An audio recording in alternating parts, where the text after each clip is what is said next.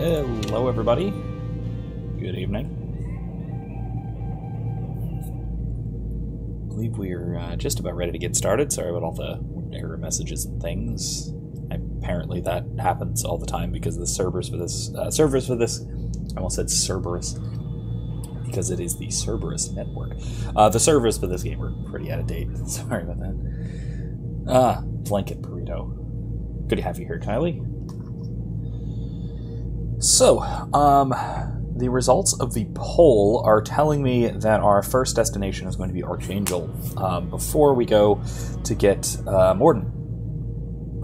So, it looks like that's what we're going to do after a short little layover on the Citadel, talk to the rest of the crew. There's a couple more people to meet down in engineering, so we'll do that first. Otherwise, let's jump back into the game. Now, I do have an interesting topic in mind for discussion for the mission to go and get Mordin, and it has to do more with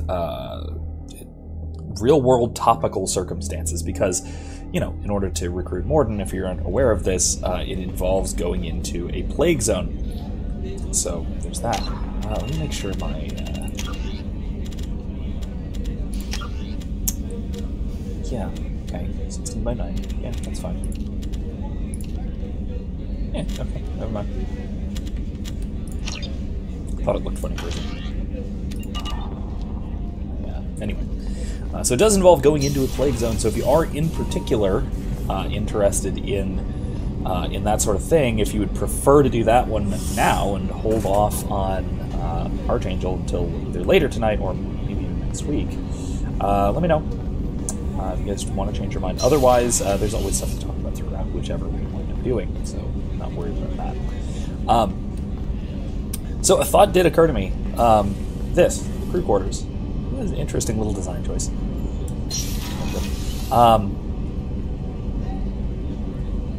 So I like that they include this because, you know, it's realistic. We have an actual human crew. But a couple of odd things about that. One, the human crew on the Normandy SR2, even though it's a larger ship because it's mostly computerized with ED, the AI, has a smaller crew than the Normandy SR1, the previous one, from the last game.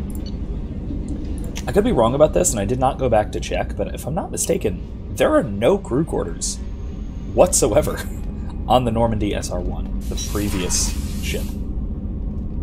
That's a little bit odd to me. There are no crew quarters. I mean, maybe we can just sort of hand wave and say, well, they're in a section of the ship that you can't access. Okay, that would be fine, but there don't seem to be any areas of the ship in the previous game that you can't access. So that's just... I think that is an oversight, although I could be somewhat mistaken. So let's talk to these two. You came all the way down here to see us? You're speaking to our commanding officer. I'm touring the ship, getting to know my crew. I'm Engineer Ken Donnelly, handling the power control systems. This is Gabby. That's Engineer Gabriella Daniels, actually. I'm responsible for the propulsion systems. What can we do for you, Commander? So, Kylie says, I'm reading a book currently that has a lot of the plaguey vibe. It's weird how much it's similar to the situation in the world today. I only finished chapter 1, but it's eerie already. So, plaguey vibe is in the Black Death, like 14th century Black Death kind of thing. Because that would make enough of a difference, and also it could just be, to be fair, a lot of authors will write modern conventions into the past, so how we today would deal with the plague, we kind of envision that is how the people in the past would deal with it. So that's always an issue with reading historical fiction, if that's what you're talking about. That said, I mean, yes, there are things that humans, and, well, you know, persons, will always do, rational animals, I should say, will always do when threatened with, you know, the infection of disease, and it has to do with sequestering, and it has to do with the strengthening of borders is, I think, the broadest way of putting it. Cleanliness has a lot to do with keeping things apart from one another so things don't infect one another. And so you'll see that in any circumstance, regardless of time period, regardless of technology, regardless of whatever else. So that was a little bit rambly, but I mean, I can say more if you're interested, that sort of thing. Where'd you receive your training? Both Gabby and I started in the Alliance, serving on the SSV Perugia. She flew in the first wave at the Battle of the Citadel. We saw Sovereign firsthand. Why did you leave the Perugia? After you died, Anderson lost political clout. The Council backslid on the Reaper menace. They discounted Sovereign as an isolated threat, as a single... Which was bullshit. They said your warnings of greater danger were mistaken or delusional. We lost respect for Alliance leadership. We need to fight the real enemy, and only Cerberus seemed to be doing that. What do you think about Cerberus? Actually, we don't know much about the organization other than the Normandy team. We know our mission and who's in charge. We're off to kick the Collectors right in their daddy bags. That's enough for me. I love these two, especially Donnelly. A funny little side note, these two remind me a lot of Fitzsimmons from Agents of S.H.I.E.L.D., if any of you have watched that show. This came out long before Agents of S.H.I.E.L.D. did, and I have a sneaking suspicion that these two were kind of the inspiration for those characters, because they have very much a very similar dynamic, and he is also Scottish. The only difference is that not Donnelly, the other one, the girl is she's American, whereas Simmons is English, but it's still quite close. It's very much the same relationship. I love it. Are you set up okay down here? We can't complain. I just wish it didn't take so long to calibrate the FBA arrays. Kenneth, you're complaining. What kind of problems are you having? When they upgraded the Normandy design, they got a bit sloppy with the FBA couplings.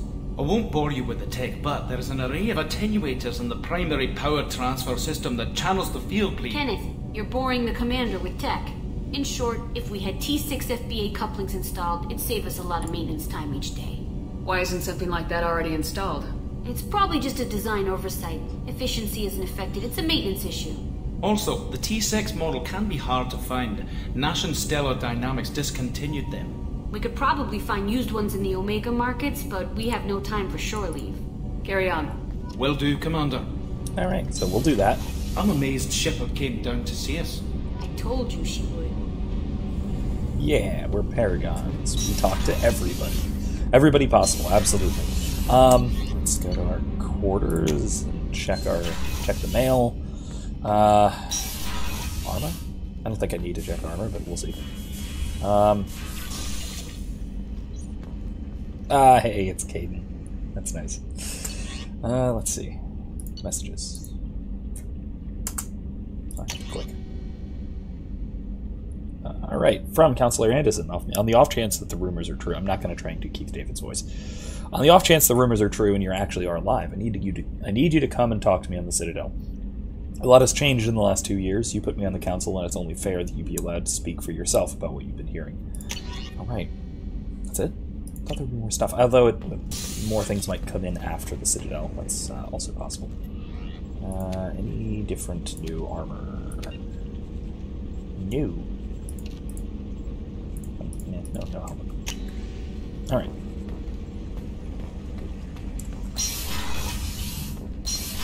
I will say, to Kylie's point, Daniels and Donnelly are a little bit less cinnamon rolly. They are definitely like cute and sweet kind of thing, but not as light and fluffy as Fitzsimmons, to be fair. Oh hey, look, we're in the Omega. We're in the Omega. Do I need fuel? Oh yeah, I really do. This is a new mechanic that I'm not going to drag you guys through very much. I'm not going to be doing a lot of the planet scanning on stream. I'm probably going to go between streams and scan a lot of the planets for resources and things. That is usually one of the largest complaints about this game, mechanically. Actually, so Kylie asked if they're the stabby versions of Daniels and Donnelly. I would say quite the opposite. Fitzsimmons actually gets some action eventually. These two are just strictly engineers. But they are in the middle of the action, more so than Fitzsimmons are. Oh, look, Earth. You could go visit Earth, but... Actually, you know what? Let's just get this joke out of the way, really immediately. Because I did mention planet scanning, and this is a major minigame in Mass Effect 2, and it's one that a lot of people will complain about a lot. So let's go ahead and let's start scanning for minerals. Let's see. It says depleted, but oh, some iridium. Really, Commander? In research projects, iridium is used to upgrade heavy weapons, submachine guns, and assault rifles. Probing Uranus. In research projects, palladium is used to upgrade heavy pistols, armor, and cybernetics. All right, so now that we're done probing Uranus, let's go back to actually doing things that we're supposed to be doing in the game. I needed to get that out of the way, probably as immediately as possible. Just as a check, the game audio is not overpowering, is it? Because I know, once again, this is a relatively loud game. So if ever a game audio is getting too excessive, just let me know and I will I'll switch out and turn it down. Alright. Okay, so let's land on the Citadel. I'm just going to let this play out, because this is, once again, landing on the Citadel is almost always the most gorgeous part of any of these games.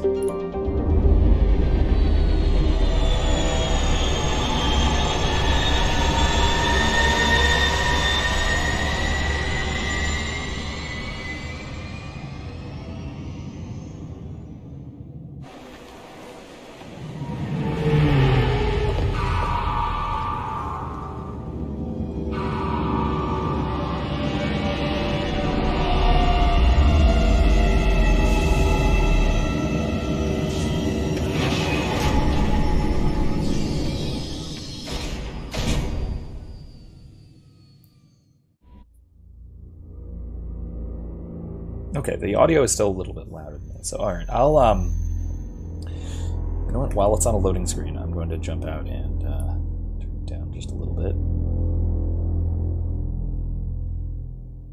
Let's try that. There. I guess we're bringing Miranda and Jacob.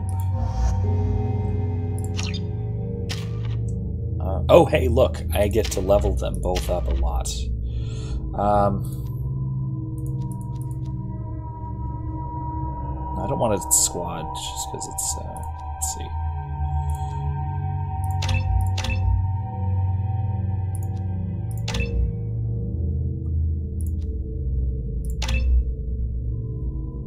Let's definitely go with field.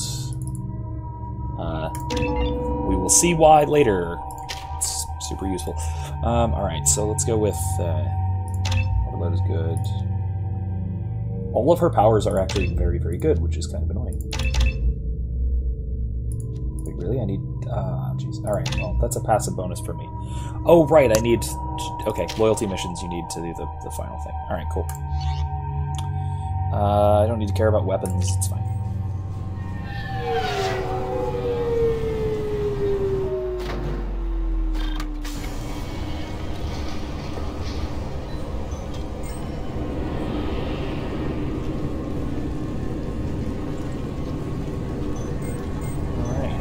On the news. The Destiny Ascension has completed its 20-colony victory cruise. Council members aboard thanked Human Alliance soldiers for their efforts in repelling Saren's invasion 2 years ago. So that reflects some of our choices. We decided to save the council. This recruits is a 20-kilo ferrous slug. Feel the weight! Every 5 seconds, the main gun of an Everest-class dreadnought accelerates 1 to 1.3% of light speed. It impacts with the force of a 38-kiloton bomb. That is 3 times the yield of the city buster dropped on Hiroshima back on Earth.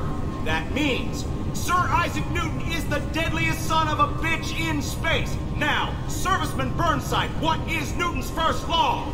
Sir, an object in motion stays in motion, sir. No credit for partial answers, maggot! Sir, unless acted on by an outside force, sir. Damn straight! I dare to assume you ignorant jackasses know that space is empty. Once you fire this hunk of metal, it keeps going till it hits something. That can be a ship, or the planet behind that ship. It might go off into deep space and hit somebody else in 10,000 years. If you pull the trigger on this, you are ruining someone's day, somewhere and sometime. That is why you check your damn targets. That is why you wait for the computer to give you a damn firing solution. That is why, Serviceman Chung, we do not eyeball it. This is a weapon of mass destruction. You are not a cowboy shooting from the hip. Sir, yes, sir. That is one of the most legendary little exchanges from this game, so I needed to let them say that. Yeah, that's something to think about, which is often discounted in space combat. I'm really glad that they address it. Oftentimes that goes unaddressed. Obviously security has tightened since you were last here. Shut it down. What? Do you seriously think?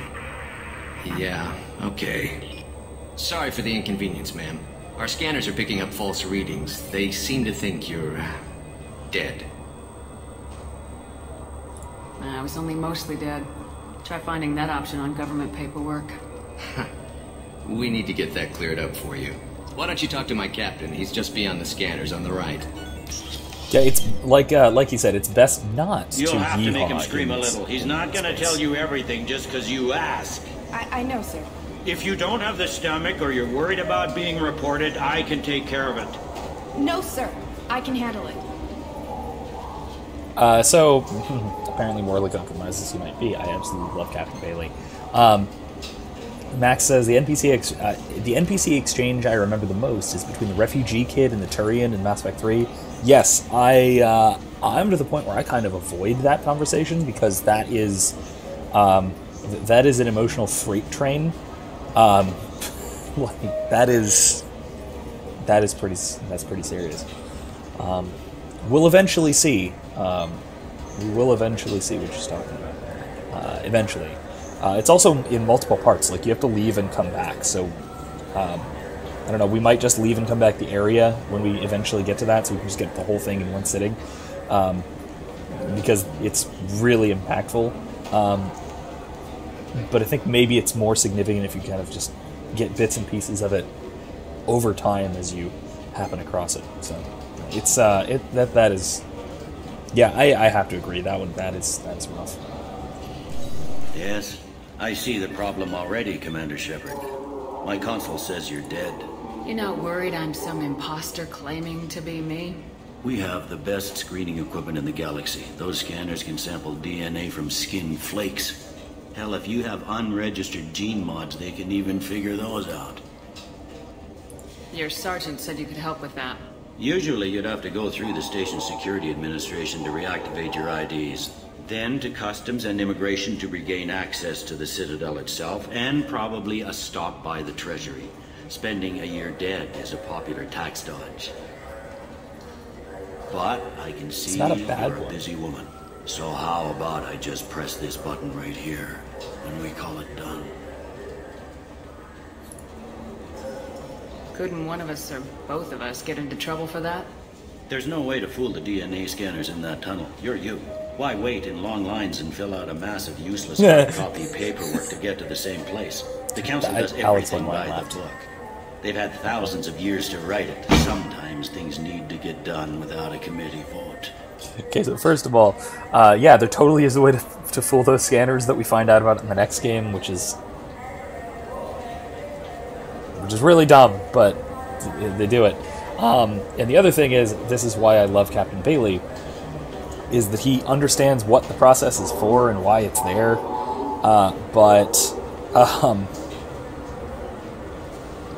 and so that's how he knows how and when and why to circumvent the rules. Right, so he knows that the whole point of this process is to confirm somebody's identity, but he also knows that he has just confirmed Shepard's identity. So he can just do the thing that he needs to do, bypass all of the red tape, or get it done off screen, so to speak. And I just really admire that in an action kind of guy rather than avoiding bureaucracy like this. That'd be great. Done. You're good to go. You should head up to the Presidium, though. The Council would probably like to know that one of their lost specters is still kicking. What's the easiest way to get to the Presidium from down here? Head back through the security checkpoint and take a public shuttle. Whoops. What did I just do? Oh, no. I clicked out of the game. Sorry about that.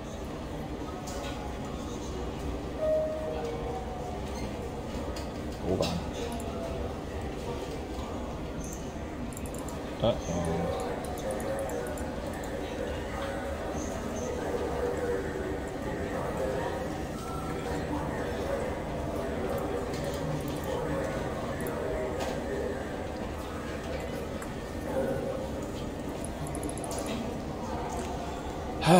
Well, okay, so I need to... I'm sorry about this.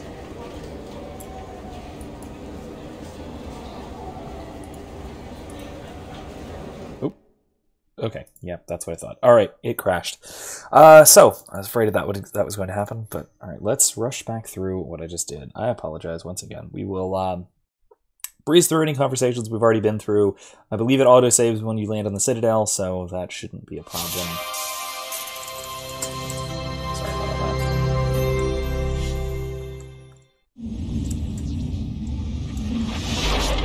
Anyway, yeah, this happens on occasion, apparently, so...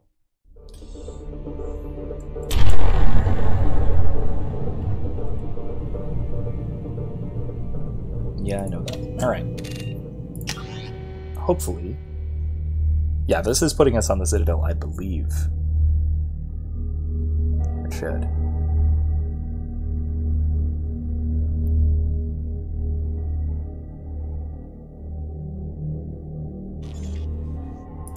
Yeah. I need to read my powers, but that's fine. I can do that relatively quickly.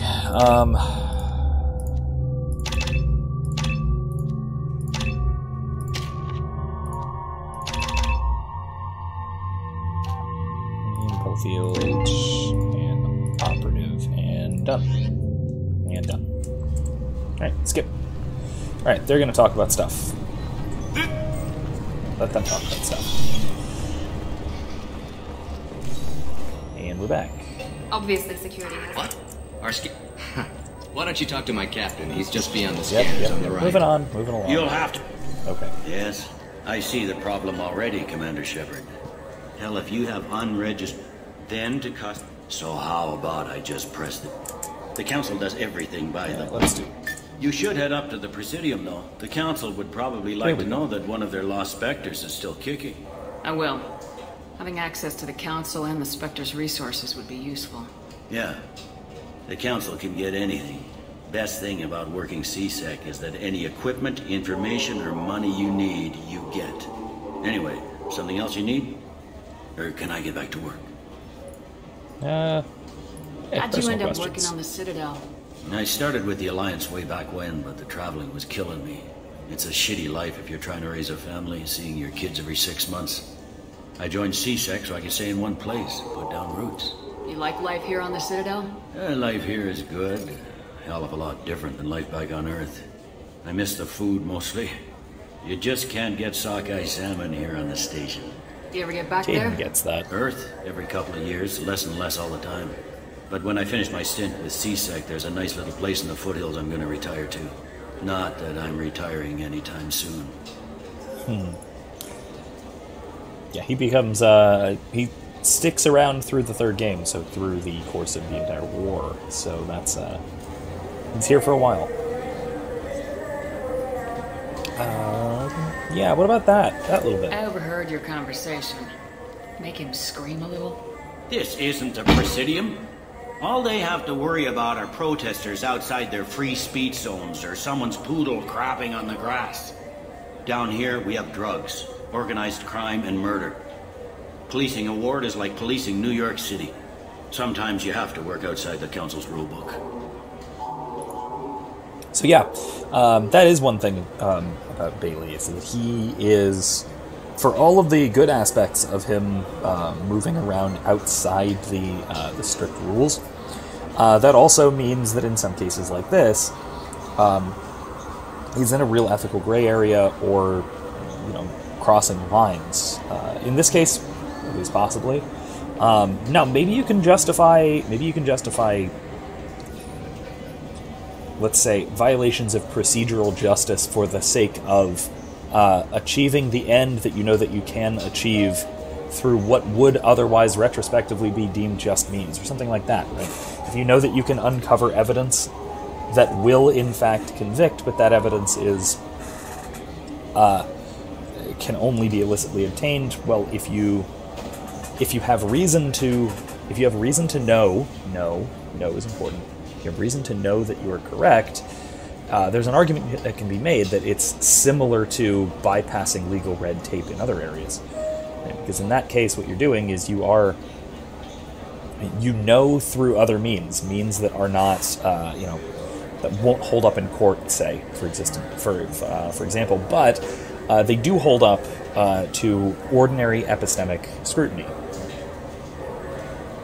That it is perfectly reasonable to come to the conclusion that in this case, say, the suspect is guilty of such and that they are willing to admit it under certain circumstances, let's say, or that they would be willing to uncover evidence for their crimes or for somebody else's crimes, as the case might be.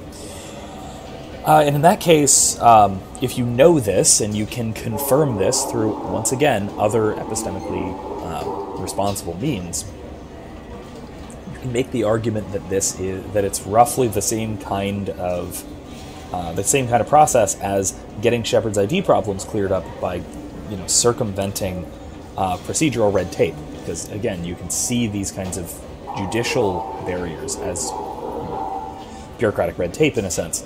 At the same time, the protections are there for an important reason. It's to prevent false convictions. Because the entire point of the judicial system, particularly the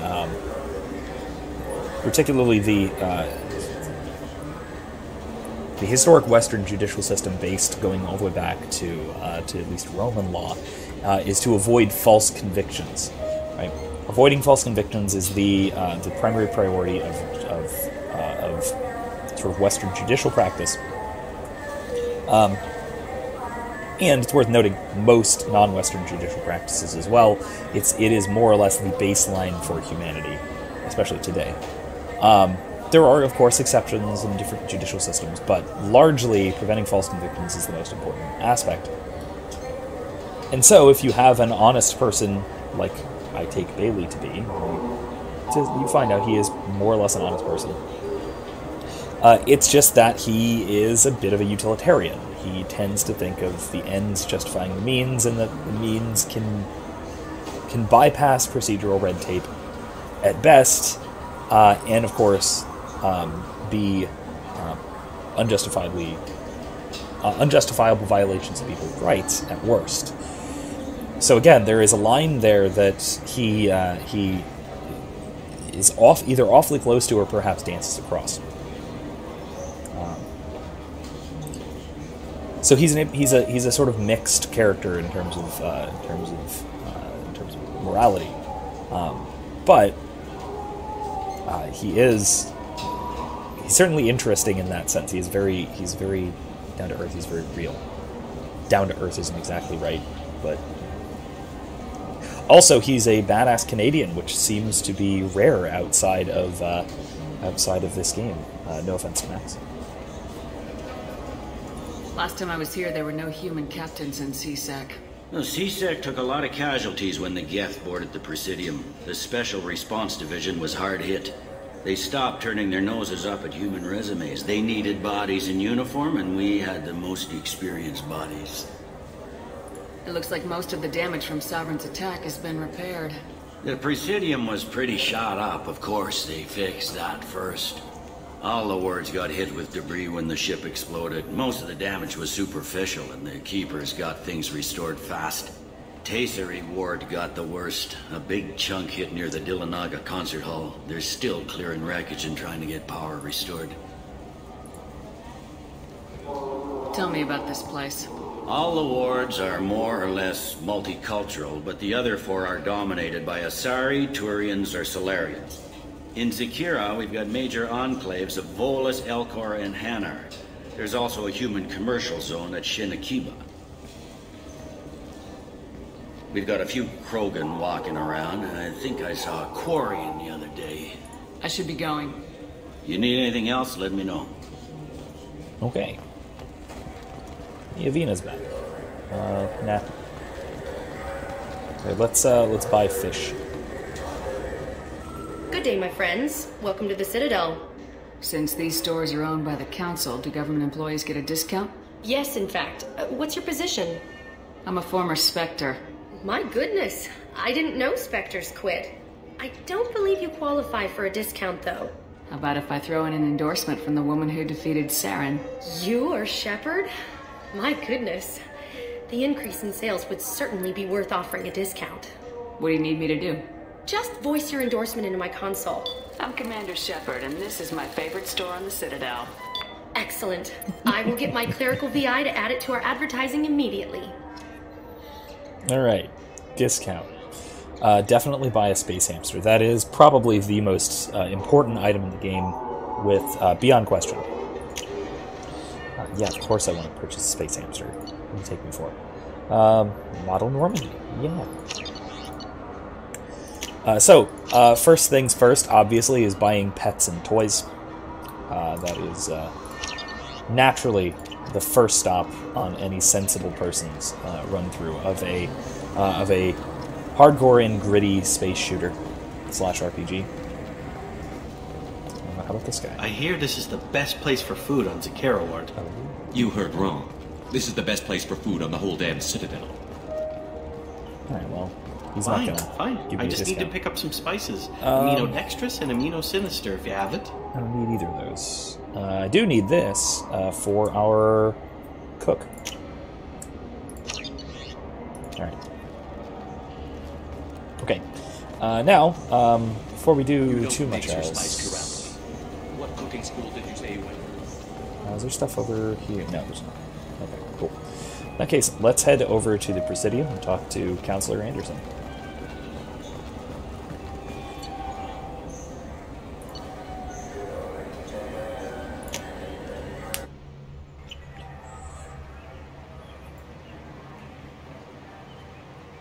This meeting would be more productive if Udina was to join us.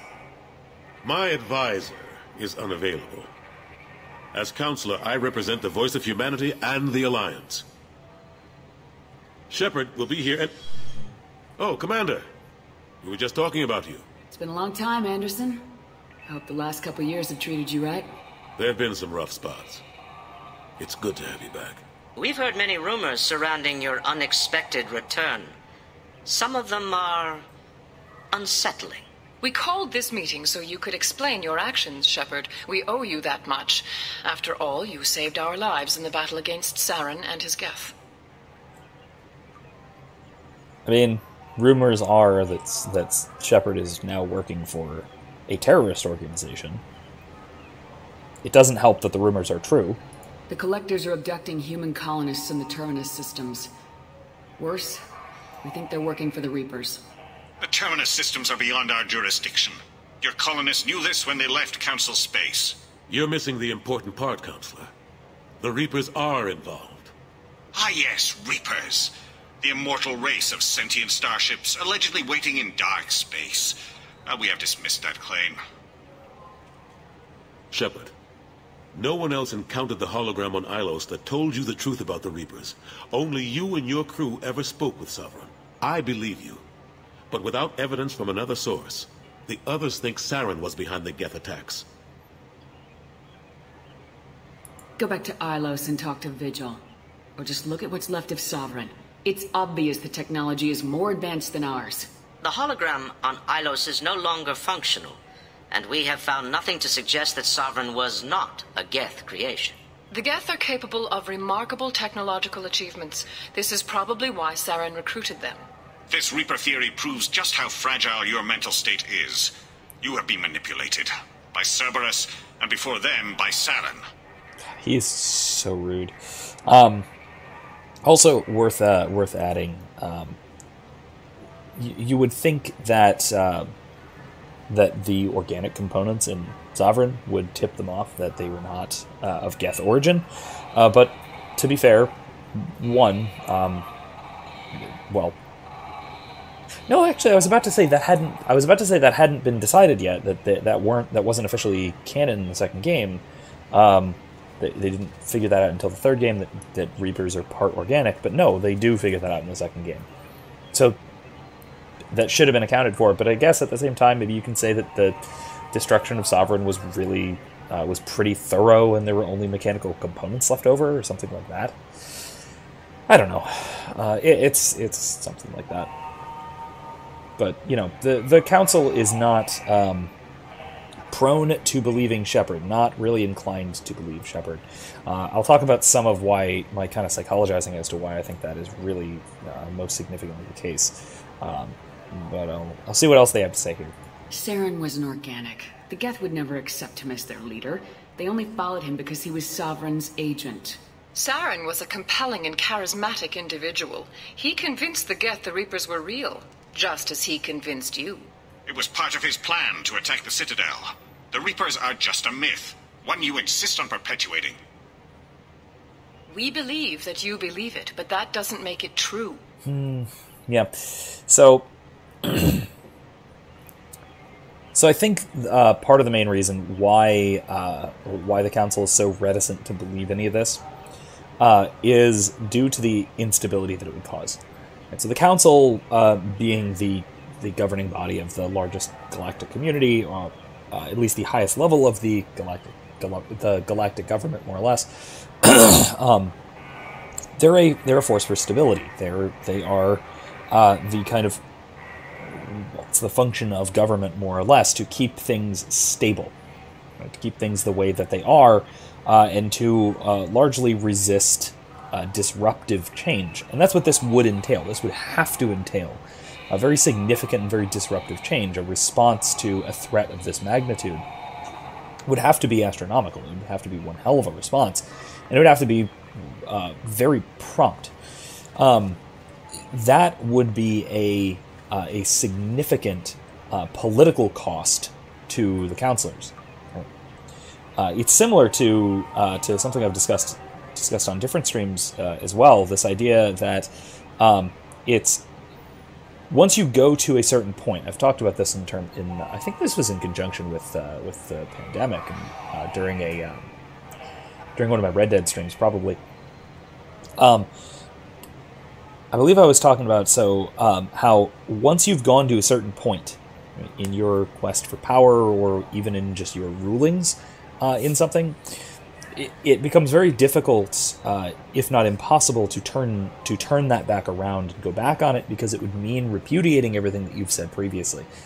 In this case, right, the Council would have to fundamentally rethink not only their place in the universe, right, which is already a big deal, but probably more fundamentally for them, their role as politicians in a society which would then have to militarize. Right? The Council gets less and less important throughout the war, which we eventually see in the third game. Right? They know that, obviously. They're civilian politicians. They are coordinators. They're not military types. They're not the active types like Anderson is.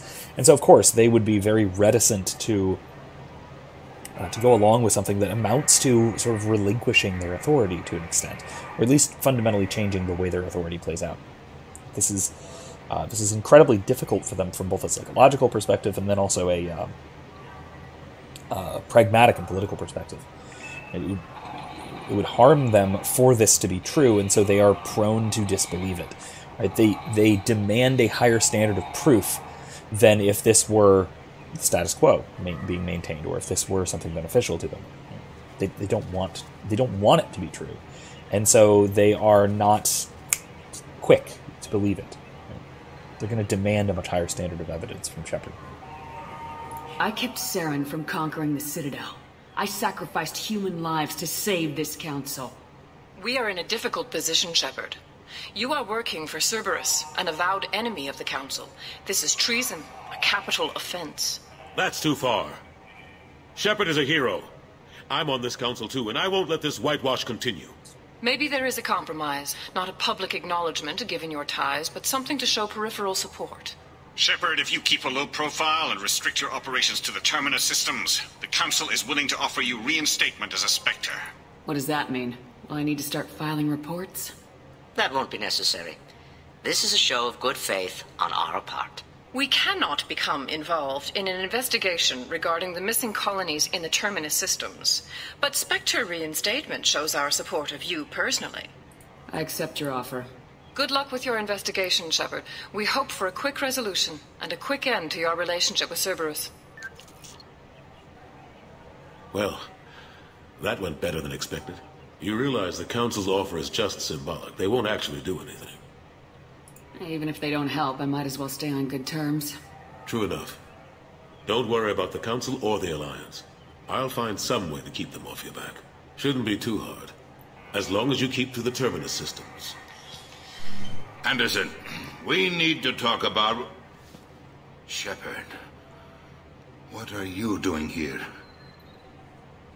Stop by to see how Anderson was doing. You don't have to cover for me. I invited Shepard here to speak with the Council. We just finished our meeting. You what? Consular, do the words political shitstorm mean anything to you? I hate this guy so much. The Council reinstated my Spectre status. They're just happy I'm staying out in the Terminus systems. Yes, I could see how that arrangement works best for both sides. But you really shouldn't have taken a step like this without consulting with me first, Consular. I don't answer to you, Udina. Why don't you go to your office and think about that for a while? Of course, Consular. Good day to both of you. Sorry about that. Oh, that was so fun. Udina's never gotten over the fact that I got the Council position instead of him. Sometimes I need to put him in his place. Udina's just doing his job. True enough. He's got his uses. And if you want something done on the Citadel, he knows who can make it happen. Plus, he's always happy to attend all those formal diplomatic functions I can't be bothered with.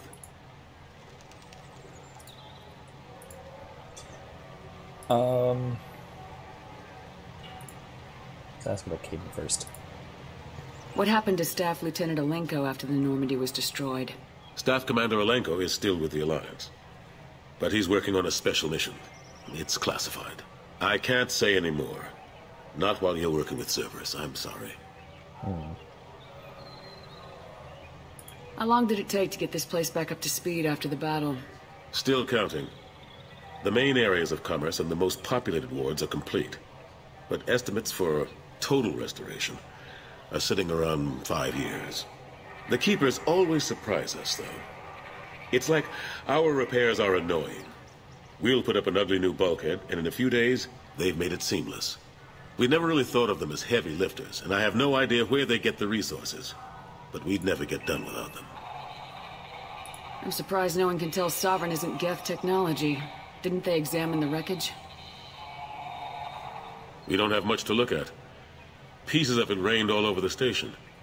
It was chaos, with who knows how many species combing the wards for their dead. We secured as much of it as we could. But between the Keepers and a whole lot of unauthorized salvage, there's no way to account for even half of that thing. Another reason why they don't want to acknowledge what Sovereign was. Yeah, because that's kind of a threat. It kind of comes back to the same thing here, right? That that acknowledging that Sovereign was a Reaper, and that's and all that entails, means acknowledging to a great degree their incompetence in dealing with the problem. Right? And that's again, people, especially people in power, are not exactly prone to or very quick to acknowledge their own faults, especially publicly, and especially in a way that, again, will change the way their relationships work, their relationship to their subjects, in this case, work.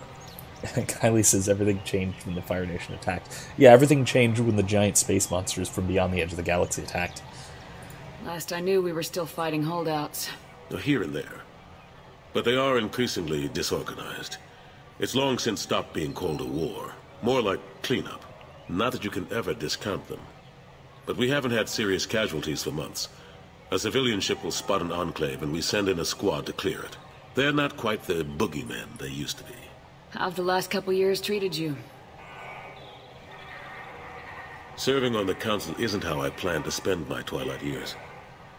Sometimes it feels like I'm just beating my head against a wall. Knowing the truth about Sovereign is brutal. It's nightmare stuff. I can't blame others for not wanting to believe it, but I know how important it is. So I keep trying. Fighting the good fight, right? Forget Udina and the council. Join my crew and help me stop the collectors. I'm too old to go racing across the galaxy. Much as I complain, I've got an important job in here. The front line. That's got to be yours. For now. He does eventually, once again. I don't think this is a spoiler. He does eventually wind up going more frontline work. And you can tell just from that that is absolutely what he wants to do, even though he knows that this is what he needs to do. I better go. Of course, Shepard, I understand. I wish I could do more to help you. But if you ever want to talk, I'll be here. Just do me a favor and be careful. You can't trust Cerberus. Yeah, that's really true. Also worth noting, I am... one thing that bothers me, another thing that bothers me, a few things bother me about this game, about Mass Effect 2, that I feel like get overlooked, is how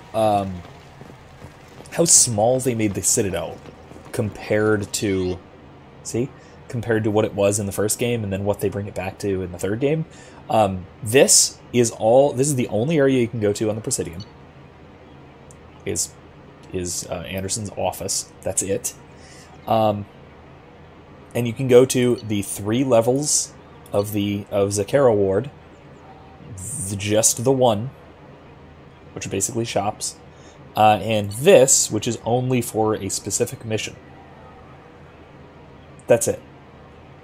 There's almost nowhere in the Citadel you can just sort of go to and wander around, and it doesn't feel like an immersive environment. It feels like a level, you know.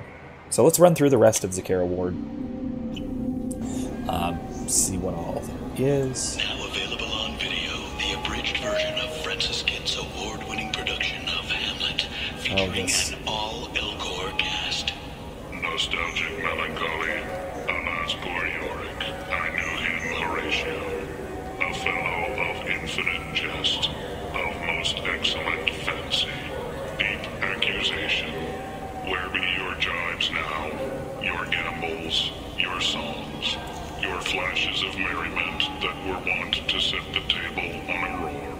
And don't forget to catch Elcor Hamlet live, an unforgettable 14-hour experience. In sincere endorsement, you have not experienced Shakespeare until you have heard Insincere. him in the Oh voice my gosh, of that's awful. I love it. I would totally watch that, as awful as it must be. I would totally watch that. Corey says, speaking of philosophy, you guys ever thought of reading Revolt Against the Modern World by Evola? I don't know. I have not actually read Evola's book. I was just walking by. I'm roughly familiar with a lot of the themes and a lot of the topics and a lot of the points presented. I'm roughly familiar with it. I don't know enough to say one way or another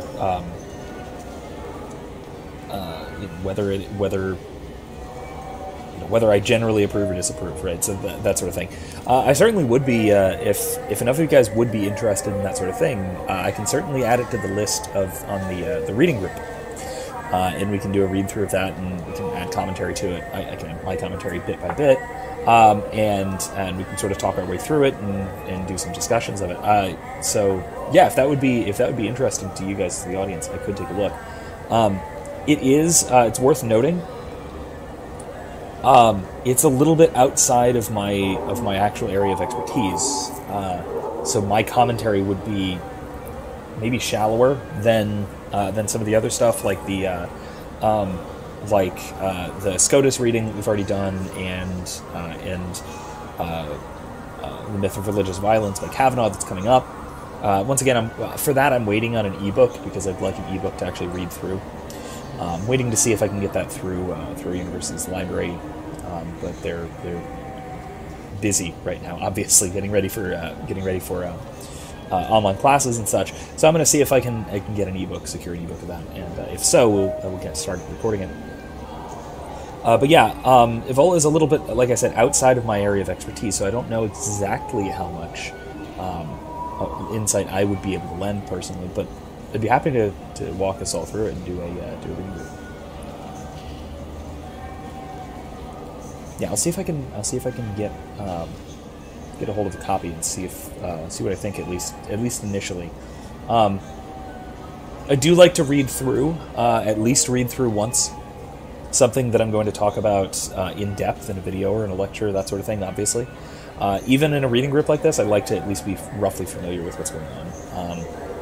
The two things that I have, the one thing I've planned on doing the reading group for, and the one that I'm planning on doing, so Kavanaugh's book and the section from SCOTUS, both of those are things that I've read several times, and I'm quite familiar with. I've done in-depth studies of them in seminars and things. So they're topics that I think I actually can contribute some insight to. So I'll see. Evola might be a good candidate for something on that list. Like I said, it's a little outside my wheelhouse, but it still might be worth doing, especially if you guys are interested. I'm sorry, I'm trying to take a statement here. There's nothing to talk about. She stole my credit chit. Arrest her. I did not! Just because I'm a Quarian! I need you to stop and take a deep breath. You're mocking me, Earth Clan. Just because the Vault Clan need... It was a poor choice of words, sir. I apologize. Do you know who's telling the truth? My Omni tool can tell the Quarian doesn't have a chit on her. But she could have stashed it to recover later. You know what Quarians are like. She's definitely a vagrant. Oof. I'll run her in and see what Bailey wants to do with her. You say you're falsely accused? I was walking to the used ship dealer when he barged into me outside the Certa Foundation. He didn't stop or say he was sorry. A minute later, he runs up with C-Sec and accuses me of stealing his damn chit. You ran into each other outside the Certa Foundation. Is it possible the chit fell out of his pocket there? I guess. Sure, all I know is I didn't take it. Do you spend a lot of time with the used ship dealer? Yeah, they've got a lot of nice models. I'd like to buy one and take it back to the fleet, but... A ship would make a great pilgrimage gift. You know about the pilgrimage? I traveled with a Quarian who was on hers. Wow. I didn't know anyone here would do that for one of us. You say she stole your credit chit? She must have. When I left the Certa Foundation store, she ran right into me. Are you sure you didn't leave your chit at the Certa Foundation? Of course not. You think I'd make a mistake like that? I didn't even buy anything there. That chit stayed in my pocket. How does running into you mean she stole your credit chit? That's how pickpockets work. They bump into you and use that as a cover for rifling your pockets. You can't turn your back on these clanless Quarians. Thieves. All of them. I'll see if I can find out what happened. Ma'am, this is a C-Sec matter. We'll do all we can to resolve this. We don't need civilian help. If you do happen to find the chit, please let one of our officers know. I can't just pull rank on him yet. Let's go. Be careful out there. Alright, I better go find it, then pull rank on the bastard. Oh hey, these two. I just got a refund and exchange, and I was told to pick up a new Omni Gel converter here. I don't think you have the right place. No, they said to go to the warehouse. This is the warehouse. Okay. That guy is relevant. You might remember him from the first game. If you do, go ahead and let me know. Yeah, that guy was in the first game. We ran into him for a while. Look, it took me a long time to get this refund. It's a Cision Omnigel converter. He said there'd be one waiting for me. Do you have a service order? No, I got the refund, made the exchange, and then he said go to the warehouse. I love that this was 2 years ago. Did anybody remember this? Because this is, I absolutely love this. Alright, so Certa Foundation. Here we go. Good day, citizen. Welcome to the Certa Foundation outlet on Zakera Ward. Ahold was in here not too long ago. Did he drop a credit chip? And not that I saw. He didn't purchase anything. Okay. Tell me about your store. The Certa Foundation is a human organization known for its genetic therapy regimens and genetically engineered products. Certa is probably best known for the development of Metagel. Development of Metagel. Wow, that's... Does that... I'm not actually sure. Does that imply that Metagel was invented by a human organization? Like, within the last couple decades? That seems absurd. But, okay, cool. Go humanity, I guess. I couldn't help but notice your prices. They seem a bit steep. I mean, it could be that the Foundation is not concerned developments with in this is a portion of our sales funds research to cure genetic diseases. You know, it would make your services more popular. An endorsement from the woman who defeated Saren. Oh my! You're Shepard, aren't you? I would be glad to give you my employee discount if you would do that for us. It's a deal. Just speak into my console here. I'm Commander Shepard, and this is my favorite store on the Citadel.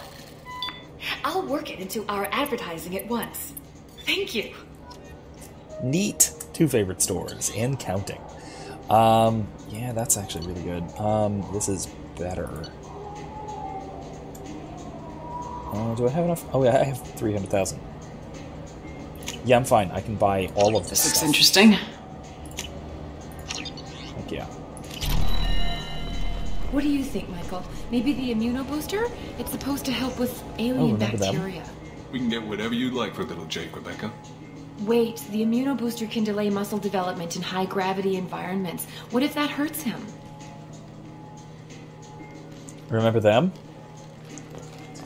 More recurring random side NPCs for Mass Effect 1. Alright, let's check out Marab's Mancha. Welcome to Sarenus Applications. Can I interest you? Ah, Shepard! Do I know you? No, but I know you. Even a senile Hanar would remember the human who fought off the Geth. I thought you were dead. Yeah, I've been getting that a lot. Please, look around the store. It's a pleasure to have you here. You know, I use quite a bit of software in my line of work. It's a shame so few understand their own equipment. Besides the most obvious point-and-go nav interfaces, anyway. You wouldn't believe how often I hear, "Why is the ship turning around? We're only halfway there." Oh, I would. You know, I like your products. Any interest in an endorsement from the human who defeated Saren? I'd be thrilled. But I don't think I could afford to pay you for it. Don't worry about it. What if we just worked out a discount? Absolutely. Just speak into my console here. I'm Commander Shepard, and this is my favorite store in the Citadel. That will be splendid. I can edit that and have it working right away. Thank you so much. Yeah. This one actually might be my favorite store in the Citadel. I like this guy. Ah, my favorite customer. What can I get you?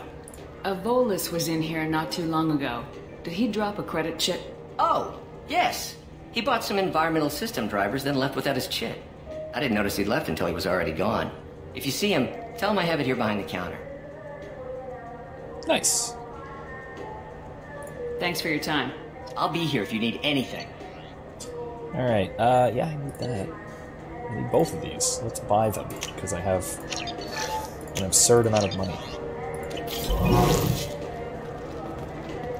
Alright, so we found his credit chip, and it definitely was not stolen by the Quarian.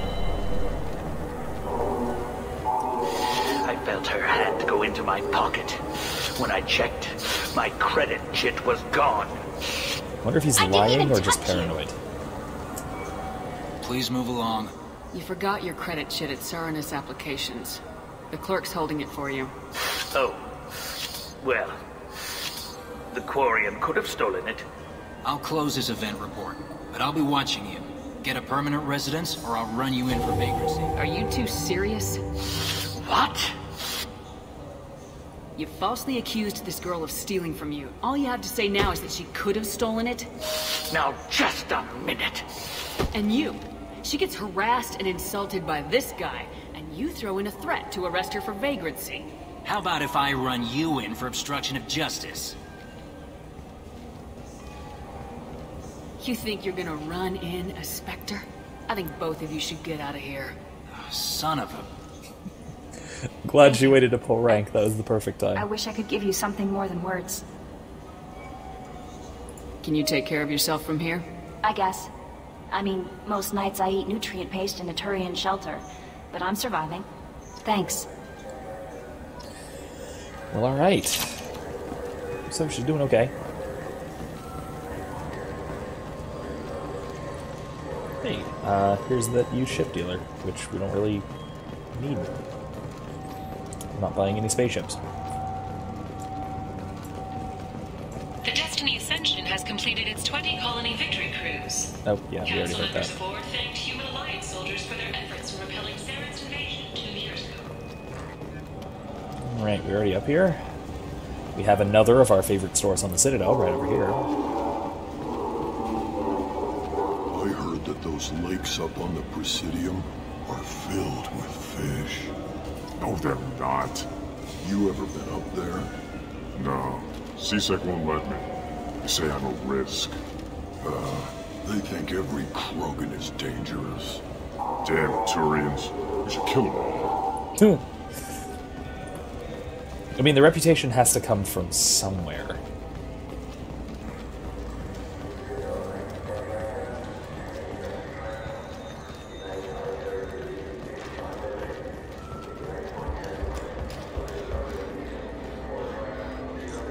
Alright.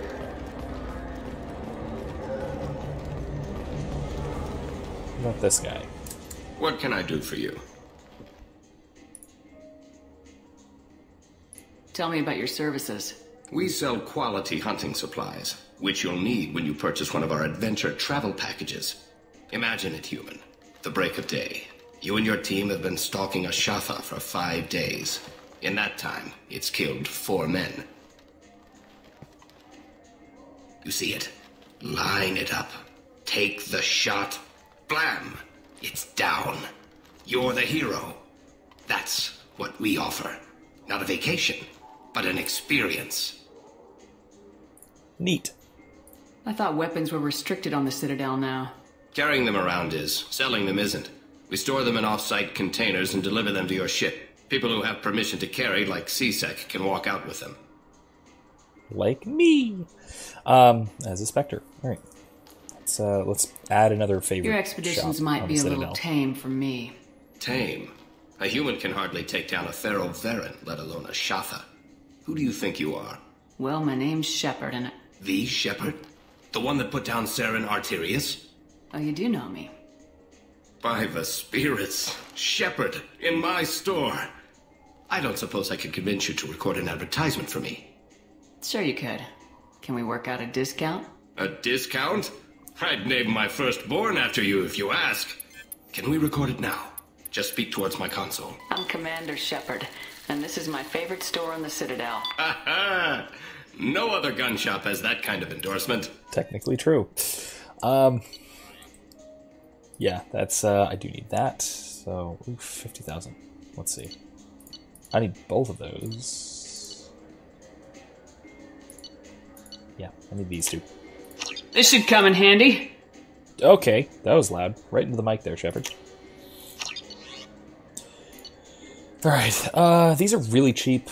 I don't need that.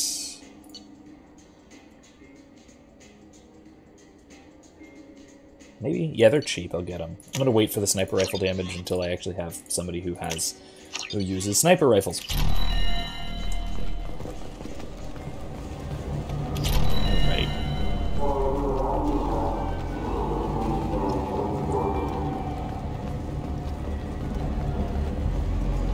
The people want to hear your story, Shepard. Oh, you again. Khaleesa been seen in Al Jalani, Westerland News. I interviewed you 2 years ago when you first became a Spectre. You presented your case very well on camera. Do you have a minute? What, so you can try to do another smear job on me? Now, Shepard, you may object to my methods, but we're on the same side. You're bad, you're news. I just want to give your story its due.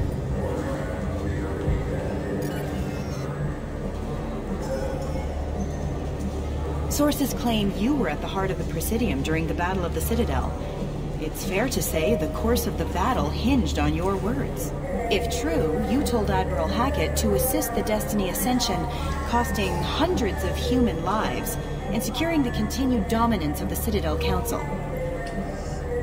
Nice of Jacob to kind of get out of frame there, given that he is a member of Cerberus. Again, to remind everybody, a known terrorist group, with the logo of that known terrorist group on his shoulder pad. Good idea, getting off of the news camera. The Turians lost 20 cruisers. Figure each had a crew of around 300. The Ascension, the Asari dreadnought we saved, had a crew of nearly 10,000. But surely the human cost. The Alliance lost 8 cruisers.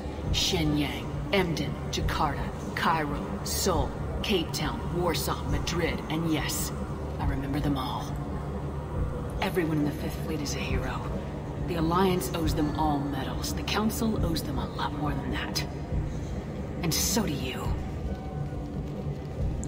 Nice. Commander Shepard, first human Spectre. Hero of the Battle of the Citadel. Check vid. We get it? Great. Bull rushed on my own show. Yeah, that was way better than punching her, which is the interrupt option there. Way better than punching her. That was wonderful. I mentioned this last week. You'll notice that all 8 cruiser names are names of Earth cities. Like I said, this is the Alliance convention, and I love the depth that they put into just making it clear that extra little bit of world building adds some depth to everything that's going on, so we can see that this system's alliance, the human military, feels like a real thing. This music is super loud because we are in a club, and that's how clubs work, and that's why I don't frequent clubs.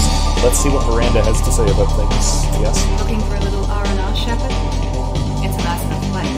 A lot nicer than Cora's den, anyway. I wasn't sorry to hear they never reopened after the Geth attack. I really do feel like I just actually walked into a club because I'm shouting the moment I come in here so that the person I'm talking to, you, the audience, can actually hear me. This is annoying. But let's dance. I see Shepard's awful moves.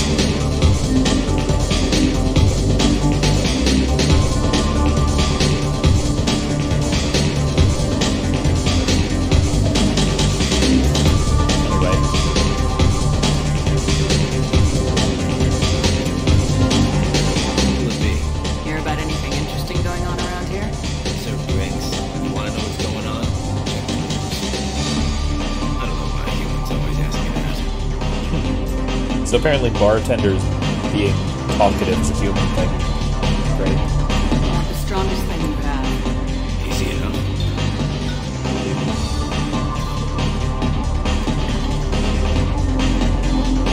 This is green.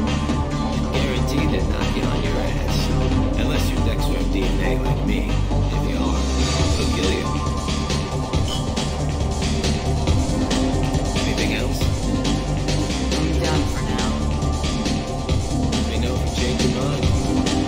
This guy. Anything I can do for you? Noticed you're one of the groundskeepers for the Presidium. Do you know if there are fish in the lakes? I get that question a lot. I think it's right behind where's the restroom. Those are reservoirs. The Presidium's own supply, independent from the water storage tanks in the pools. The only place I know of on the station to get a live fish is the Leosanesi's gift shop. When I pour a glass of water, it's the same stuff tourists throw garbage in. No, they purify it first. If some Solarian or human bacteria gets left in, and a Turian or Quarian drinks it, they could die. Everything would be so much simpler if we all had the same DNA. But no, the universe loves diversity. Thanks for your time. No problem. If you get up to the Presidium, check out the Demaio flowers across from the conduit. They're coming in very nicely. Alright, let's get out of here. Corey recommends that I do a video on Evola's, what is it, Revolt Against the Modern World? Yeah, Revolt Against the Modern World. Have you tried Galaxy of Fantasy yet? I love that game. It's based on Turian mythology, but it's really fun.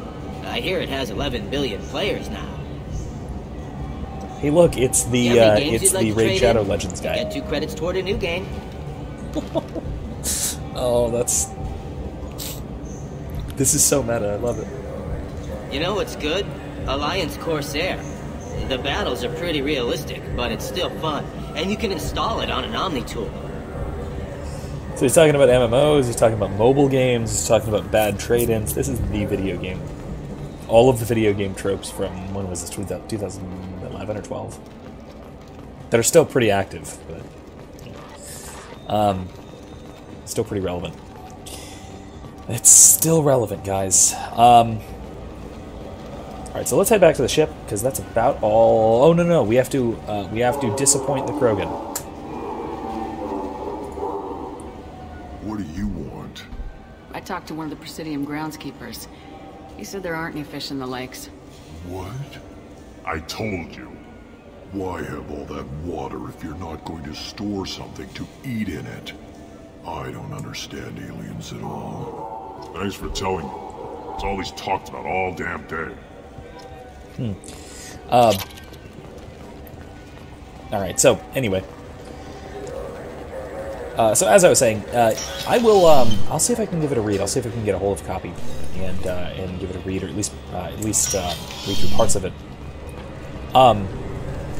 And like I said, though, from what I know, it's a little bit, like I said, it's a little bit outside of my wheelhouse, so I'm not sure what kinds of insights I can lend in an actual dedicated video. But we'll see. I might have something to say. If I do, it will. That said, I am doing a little bit of more focusing on first of all, stuff related to the streams. So, like I said, I have a video on Cerberus and kind of modern secular humanism as a kind of racism that is akin to Cerberus, kind of comparing the Elusive Man and Bill Nye, that sort of thing that I've talked about before. So I got that planned, and of course I have some actual course lecture stuff planned to integrate with my actual classes, especially due to the online-offline kind of hybrid program that we're trying to get working this semester with the whole pandemic thing. So it would, if I am going to do a video on Evola, it would be, well, first of all, after I've read it, obviously. Then it might be down the line a little bit, but we'll see. I'm not immediately against it, but I do think that we'll see. I have yet to find out, because I don't. Again, like I said, I'm not super familiar with it. I haven't read it. But if I do find that it is, it's something that I can, meaningfully comment on, then I'd be happy to do so. Commander, you've received a new message at your private terminal. That said, if it isn't really, if it is a, if I don't have anything particularly insightful or particularly novel to say about it, I'm not sure if it would be worth just sort of, clogging the airwaves with my banal takes on something I'm not an expert on, but we'll see. Oh, from Samesh Bhatia. This was the guy whose wife died on Eden Prime, way near the beginning of Mass Effect 1. Commander Shepard, Mr. Udina offered to pass on a message for me. I wish to again express my thanks for your assistance in retrieving my wife's body. While nothing can ever banish the pain of losing Nirali, being able to see that her body was treated properly helped me more than you can imagine. I've opened the restaurant that my wife always wished to start back on Earth. Nirali's picture hangs on the wall. The Alliance soldiers eat for free. It's the least I can do to honor the courage with which both you and my wife served humanity. Sincerely, Samesh Bhatia. Nice. I really love the amount of care paid to the little follow-throughs in this game series. Really, BioWare is always phenomenal about that. Aegis Vest, what is the difference? Power damage. Yeah, definitely keep power damage. ammo or health? Let's do with ammo. And that is health or shields. Let's go with shields. Cool. All set.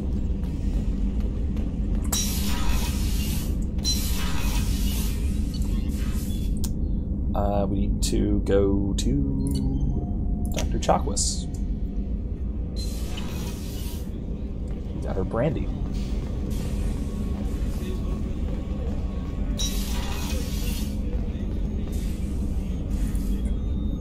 How may I help you, Commander? I have a present for you, Doc. Sarah's ice brandy? You didn't. Thank you. I always regretted not opening that original bottle when I still could. I won't make the same mistake again. Why don't we open this bottle right here, right now? You and me. You crack open the bottle. I'll get the glasses. I thought Alenko's biotic display might have broken Jenkins' back, but Jenkins pops up and yells, "That was awesome!" Oh, Jenkins.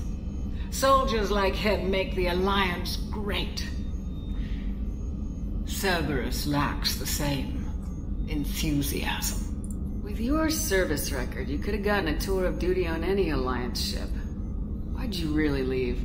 Maybe it's less about leaving and more about staying. As a military doctor, I mostly treat people who are in bad shape. Often they die.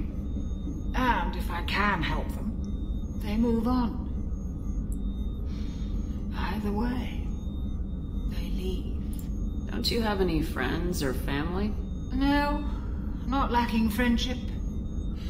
Just stability. Joko will always have Vrolik syndrome. He would never admit it, but he needs my help, and he always will. I wish it weren't, but sadly it's true. To the people we care for, may we never take them for granted.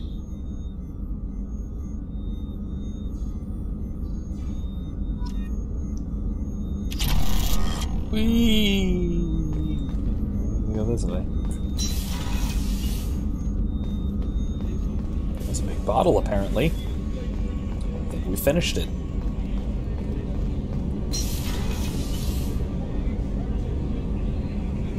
Okay.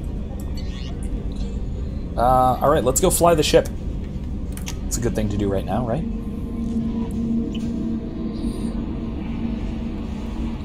I will say I like the wobbly drunk effect, but I still my favorite drunk experience in a video game is by far the looking for Lenny sequence in Red Dead Redemption 2. That is amazing. That was on my second Red Dead stream. If you want to go back, it was right near the end of our, I think, the second stream. It was amazing. I absolutely love it. Let's go to Omega.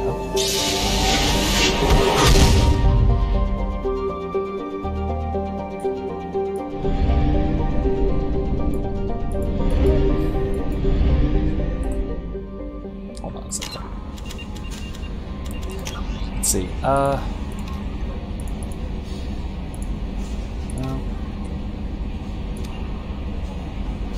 Huh, okay. Alright.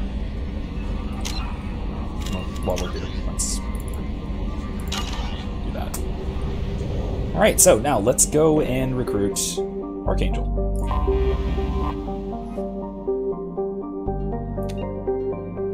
Actually, you know what? Hold on. Hold on.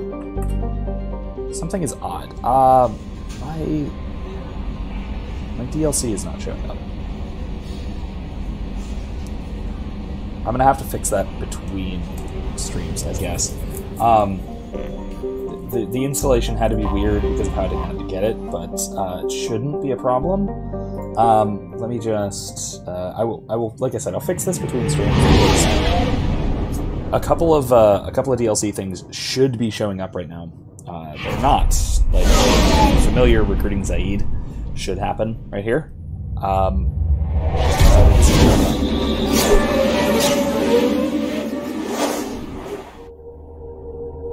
So we'll see. I may have to fix something before next week. It shouldn't be a problem. It's not a big deal. We can still go and do what we were going to do tonight. We still have also a lot of exploring to do on Omega. Omega, aside from the actual mission and aside from... there we go. Aside from recruiting Archangel. I'm about to say who Archangel was.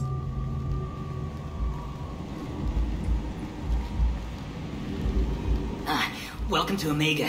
You're new here, aren't you? I can always tell. Allow me to... Oh, hello, Mocklin. I was just... Leave, Fargate. Now. Oh, of course, Mocklin. Whatever she wants. Blasted scavengers. Welcome to Omega, Shepard. You know who I am? Of course. We had you tagged the moment you entered the Terminus systems. You're not as subtle as you think. Aria wants to know what brings a dead Spectre to Omega. I suggest you go to Afterlife now and present yourself. Cut the attitude. I'm not here to cause problems for Omega. Things explode around you, Shepard. You can't blame Aria for keeping an eye on you. Afterlife, now. I'm receiving quarantine warnings about the slums where Dr. Mordin Solus runs the clinic. Anticipate resistance at the transport station. I have also accessed messages between mercenary groups regarding plans to deal with Archangel. There's a recruiting station at Afterlife that may have information on him. Okay. Because, yeah, this should be where you recruit Saeed, which is odd. Well, I'll fix that, but I can't. Omega, what a piss hole. At least it keeps you on your toes. I've had to come here on business before. I feel like I need a shower afterward, in addition to normal decontamination.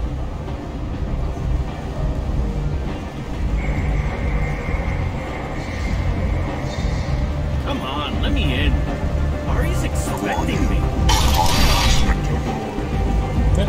It is expecting me. That.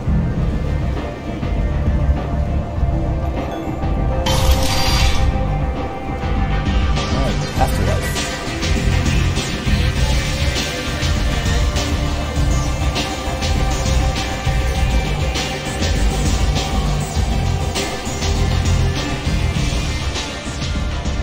That's close enough.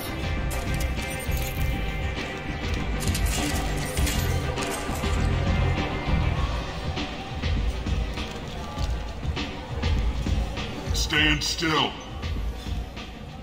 If you're looking for weapons, you're not doing a very good job. Can't be too careful with dead specters. That could be anyone wearing your face. I was told you're the person to talk to if I have questions. They're clean. Depends on the questions. You run Omega?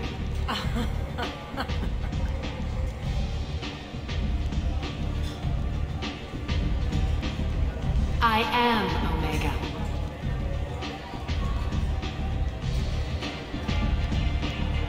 But you need more. Everyone needs more something, and they all come to me. I'm the boss, CEO, queen, if you're feeling dramatic. It doesn't matter. Omega has no titled ruler and only one rule.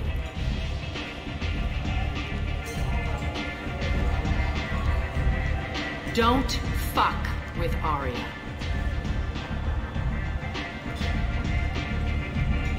Sounds like neither of us likes being jerked around. And on your ship, that would matter.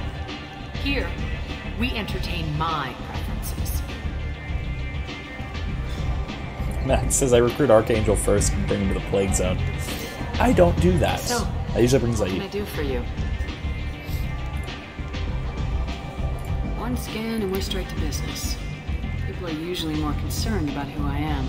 Your death was downplayed, but hardly what I call a secret. I had to make sure it was really you. You could have been anyone, anything. Whatever you need will come out on its own. I'm curious, but Omega doesn't really care about you. Erica says, too bad we never got to Omega in our tabletop game. There were some interesting things that could have happened. Absolutely. Yeah, we definitely had some characters with some history with some criminals that would have been definitely useful. Rally would have been great there. And then also some of our associated NPCs have some history with Arya. Some negative history with Arya, so that would have been a lot of fun, deciding to decide with that sort of thing. What about you? Tell me how you got set up here. Oh, and then of course there's the Reaper monster things. I have many friends and enemies I keep at varying distances. I don't count you along either. We'll see how useful you prove. Short answer, mind your own damn business. So you must know what's what on Omega. Everything that's worth knowing. I don't usually give it out freely. Information is power. Mundane things you can find yourself. Take a walk in a back alley or buy one of the mercs a drink. Better yet, talk to the entertainers. They give great tours. Just don't waste my time. I'm trying to track down Archangel. You and half of Omega. You want him dead too? Why is everyone after him? He thinks he's fighting on the side of good. There is no good side to Omega. Everything he does pisses someone off. It's catching up to him. Just the kind of guy I'm looking for. Really? Well, aren't you interesting? You're gonna make some enemies teaming up with Archangel. That's assuming you can get to him. He's in a bit of trouble right now. Oh yes, that will be a fun character in Exclusive from Omega. That'll be a lot of fun. What kind of trouble? The local merc groups have joined forces to take him down. They've got him cornered, but it sounds like they're having trouble finishing him off. They've started hiring anybody with a gun to help them. Sounds like that might be our ticket in. They're using a private room for recruiting. Just over there. I'm sure they'll sign you up. What can you tell me about Archangel? Not as much as I'd like. He showed up here several months ago and started causing all sorts of problems. If you make your own laws, which everyone here does, he makes life difficult. He's reckless and idealistic. But he seems to know enough to stay clear of me. Which merc groups are after Archangel? Blue Suns, Eclipse, Blood Pack. They're Omega's major players. Unless they're at war, you'll never see them together. But one thing they hate more than each other is Archangel. Do you hate Archangel? I don't have time for hate. But I distrust them all equally. For now, I'm happy just to let them kill each other. I appreciate the help. See if you still feel that way when the mercs realize you're here to help him. I'm looking for Mordin Solus. Do you know where I can find him? The Solarian doctor? Last I heard, he was trying to help plague victims in the quarantine zone. I always liked Mordin. He's as likely to heal you as he is to shoot you. What can you tell me about him? Used to be part of the Solarian Special Tasks Group. He's brilliant and dangerous. Just don't get him talking. He never shuts up. If you really need to find him, take a shuttle to the quarantine zone. No guarantee they'll let you in, of course. Also like that the third game totally implies that Arya and Mordin had sex. Thanks for the information. Yes. It was implied. Just try not to bring the plague back with you. It was implied. Alright, so let's check out this recruiting station for going after Archangel. Let's do that first. I hear you're recruiting. Why don't you step inside? You'll get paid when the job's done, just like everyone else. Who's next? Well, aren't you sweet? You're in the wrong place, honey. Strippers' quarters are that way. Show me yours, tough guy. I bet mine's bigger. Impressive. So, you're here to fight then? It's actually a kind of small gun, but whatever. Sure, if this is the place to go after Archangel. This is the place. Standard fee is 500 credits each. You get paid when the job's done. If you die, your friends don't collect your share. You'll need your own weapons and armor. Looks like you got that covered. And no, this does not make you a member of the Blue Suns, Eclipse, or the Blood Pack. You are a freelancer, period. Any questions? What do we do once we're there? How do we get to Archangel? The mercs will tell you when you get there. Last I heard, they were putting the freelancers into scouting groups.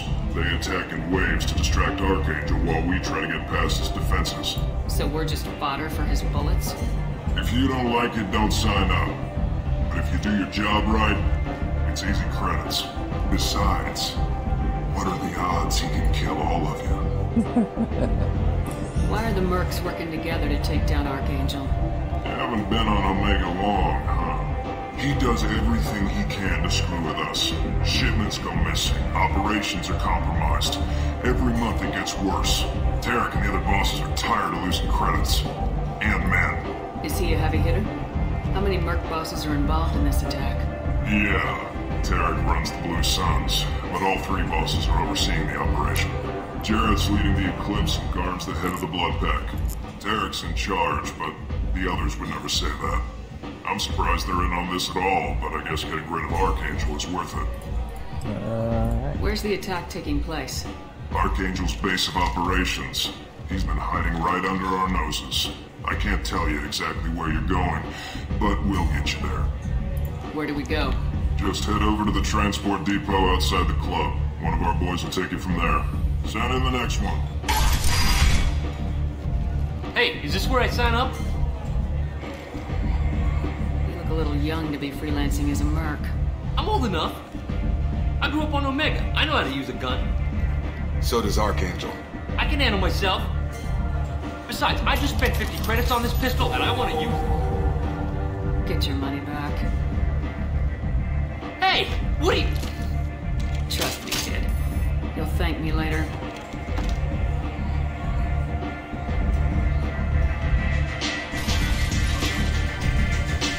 Okay, well. So we have, we've got a bizarre situation here where we have, the only thing that seems to unite, these sorts of people who are, criminals generally, but,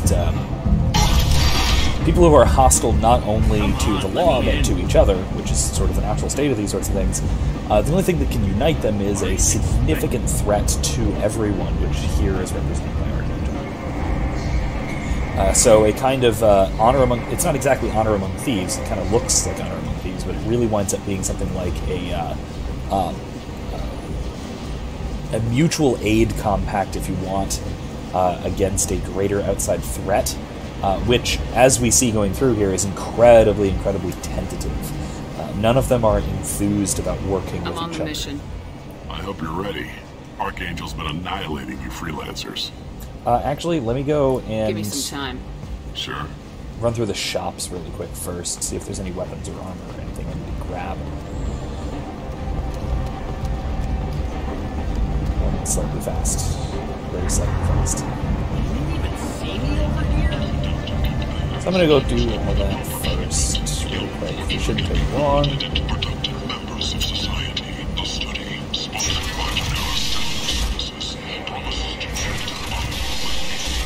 Not going to do any of the side quests over here yet. I'm going to wait until after the mission. I want to make sure we have time to finish the whole thing.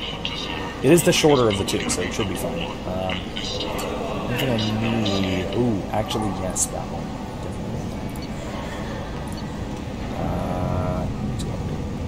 Definitely. 30,000 though.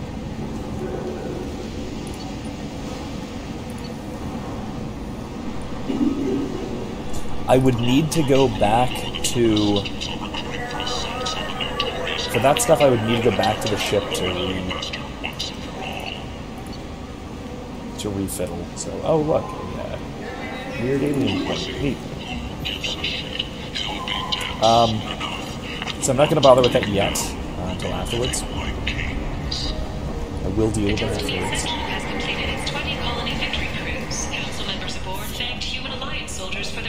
Fortune. Human, tell Captain Gavon we not kill anyone today. I don't know a Captain Gavon. Why would I tell him anything? Not trust you.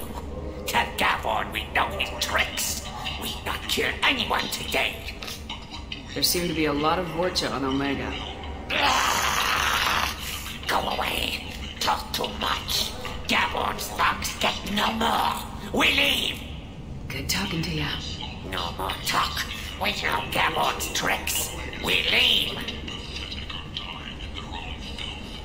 Vorcha kind of very creepy. Alright, heavy weapon. Ooh, that I can use. That I need. That'll be nice, but I can't get it yet. This will be very useful in this fight, so I'm actually going to get this. What's this? Alright. That's pretty much all our money, so okay, so let's do that. Alright, so let's go after Archangel, and then we will do some of these side quests down here. Maybe buy some more stuff. First, like I said, let's actually go do our actual quest. We'll talk to Gavon later.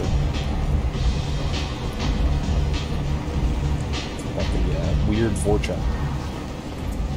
Ready now? Ready when you are. Get in.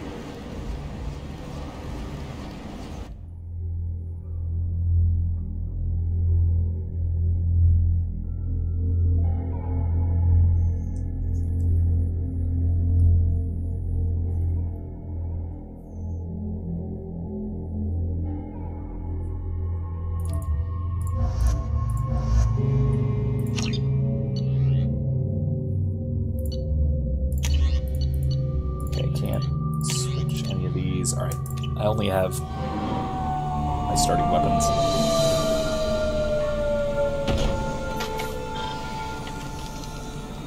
It's about time they sent me someone who looks like they can actually fight. They tell you what we're up against? The recruiter was a little vague. We wouldn't get many hires if everyone knew the truth. Archangel's holed up in a building at the end of the boulevard over there. He's got superior position, and the only way in is over a very exposed bridge. It's a killing ground, but he's getting tired, making mistakes. We'll have him soon enough. You guys have a plan? A small team is waiting to infiltrate his hideout, but we need to draw Archangel's fire so they can move in. And that's where we come in. Exactly. You'll be on a distraction team. Head straight over the bridge and keep Archangel busy so the infiltration team can sneak in behind him. Sounds like a suicide mission to me. Pretty much, but you look like you can handle it. Head up to the boulevard and get to the 3rd barricade. Talk to Sergeant Katka. He'll tell you when to go in. So the bridge is the only way to his hideout? Exactly. Archangel collapsed all the underground passageways and sealed the doors to the lower levels. We've got teams digging, but it's taking too long. If they can get the gunship flying again, that'll help. But I'm hoping the infiltration team will finish the job and we can all go home. They were using a gunship to take out one guy? Yeah, and Archangel shut it down. He didn't destroy it, but he knew just where to hit it to disable it. It wasn't even a fair fight. At least not for us. I like this guy. Also, the gunship is definitely going to be a problem. Where's the infiltration team now? On the far side of the bridge near his hideout, but they can't get any closer without being seen. How'd they get that close without being seen? More distractions. Tarek used a gunship to keep Archangel busy. We were able to sneak a few men into his hideout before he took it down, but they're stuck there. We need to keep Archangel focused on the bridge, so he doesn't find them and wipe them out. What do you know about Archangel? I'm the wrong guy to ask. I just do logistics. Tarek and the other merc bosses have been dealing with him for a while now. But don't be surprised if they're not thrilled about talking to a freelancer. I better go find Sergeant Katka. Good idea. Watch yourself on the boulevard. Archangel's killed dozens out there already. Well, we might have a way in. But getting out could be interesting. Let's find him first. Then we'll figure out how to get back. Ooh, so Max is pointing out talking about a potential Mass Effect tabletop game that she's thinking of running for a few of us. But I'm unable to plot any other paths to Archangel. I am little minor side note. I guess sidebar just for us guys. I'm not wholly opposed to helping DM that, at least assuming I have the time. I'm just kind of torn between helping DM and as the first wave goes in, which is always the team will attempt to take Archangel by always surprise. the difficult choice for every DM when you have a chance to play but you actually enjoy DMing. It's genuinely a difficult choice. All right, Tarek. I've spoken to Garm, and he and the men are on board. Assuming this operation is successful, we can count on high morale and extensive buy-in from the men. From the losses we've already taken, possibility exists that we won't have the men needed to continue on to the next objective. It's clear, though, that none of our organizations will be ready to move on Aria without the existence of the other two. Jareth. So they're going after Aria. I bet Aria would like to know about that. You need something? You lead the Eclipse? You figure that out by yourself? I'm Jareth. I run Omega's Eclipse. What do you need, freelancer? What do you know about Archangel? His life expectancy is shortening quickly. Is that it? Nobody seems to know anything about him. Look around. You'll learn what you need to know. He's smart, he's resourceful, and he's dangerous. But we've got him cornered. He won't be making fools of us much longer. Can I assist you further? Where did he come from? Who is he? Even his team didn't know that. Maybe we'll know more once we have his body. Of course, it really won't matter then. So the infiltration team is the main focus of the attack. Tarek's plan, not mine. He doesn't want to lose any more men, so he's throwing you freelancers at the problem. Archangel's not going anywhere, so I suppose there's no harm in trying. Who knows? Maybe you'll get lucky. So you're just gonna hide here while the freelancers get killed? Precisely. You're paid to be a distraction, nothing more. Whether you survive or not is up to you. Why are Eclipse on Omega in the first place? Since you care so much, Eclipse controls almost 20% of Omega. Our transports and mechs keep the EZO moving. Sounds very organized. Eclipse runs like a well-oiled machine, but Omega is anything but organized.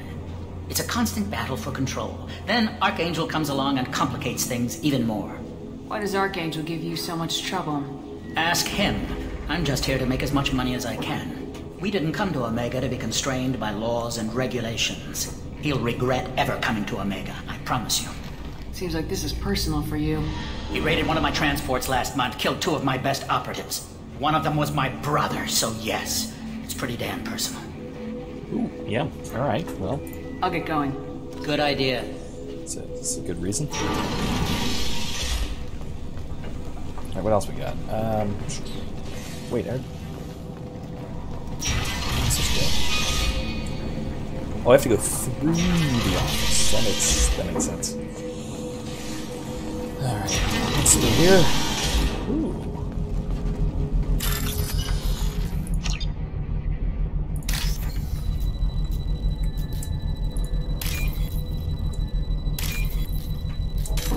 Oops, wrong one. It's that one.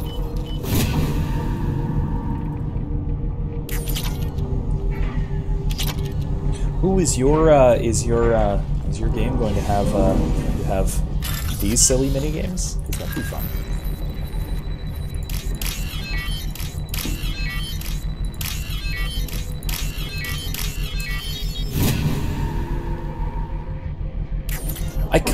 I honestly kind of miss these. That should slow them down. A little bit. It'll be hostile if they activate it.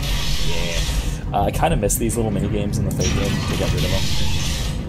Makes it more actiony, but at the same time, it's at the same time, I kind of liked the little change of pace. Doesn't make any sense in the middle of action, in the middle of actual combat, but yeah. You're in the wrong place, freelancer. You the Blood Pack leader? Name's Garm. That's all you need to know. I'm stuck here waiting till you freelancers are done playing war. Ask your questions and go. I was Max. I was mostly kidding. You obviously have to come up with different mechanics for these sorts of things anyway, even if you are going to implement it, just because it's on a tabletop, even a virtual tabletop, it's very difficult to implement things like very specific game mechanics like that. I've ran into that problem myself.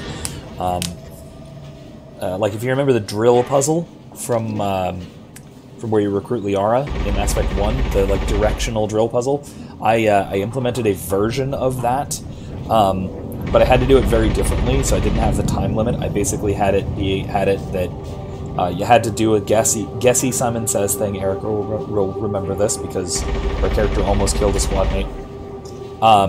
Basically, it was that. You did the little puzzle to try and release somebody from a stasis field, like a Prothean stasis field. But if you got the combination wrong, you had to start over, and also it damaged the person in the stasis field. Like, it started crushing them. So that was your disincentive to just spam. So yeah, that was fun. But yeah, it's a matter of kind of taking some aspects and then transitioning and changing other aspects. So what about... What do you know about Archangel? He's a pain in the ass. He's a Turian, which makes him slightly worse to look at than you. And he's brave, till he realizes you're more than he bargained for. Sounds like you've had personal experience. He tried to take me down once, waited till I was alone. Longest damn fight of my life, but I held him off till my men showed up. He wasn't so tough after that. We chased him over half of Omega. Almost had him, but the slippery bastard snuck away before we could pin him down. Max says, by the way, did you know that on Nightmare mode you have to have Miranda on your team because she's the best? In general, or just for this mission? Because I can see why. I mean, she's a Sentinel. Sentinels are fantastic. They have a great mix of biotics and tech. But her weapons are pretty limited. I would think that you would want somebody with a little bit heavier weapons. But yeah, maybe. I don't know. It's been a long time since I played on Nightmare. Or on Insanity? Is it Nightmare or Insanity? I thought it was Insanity.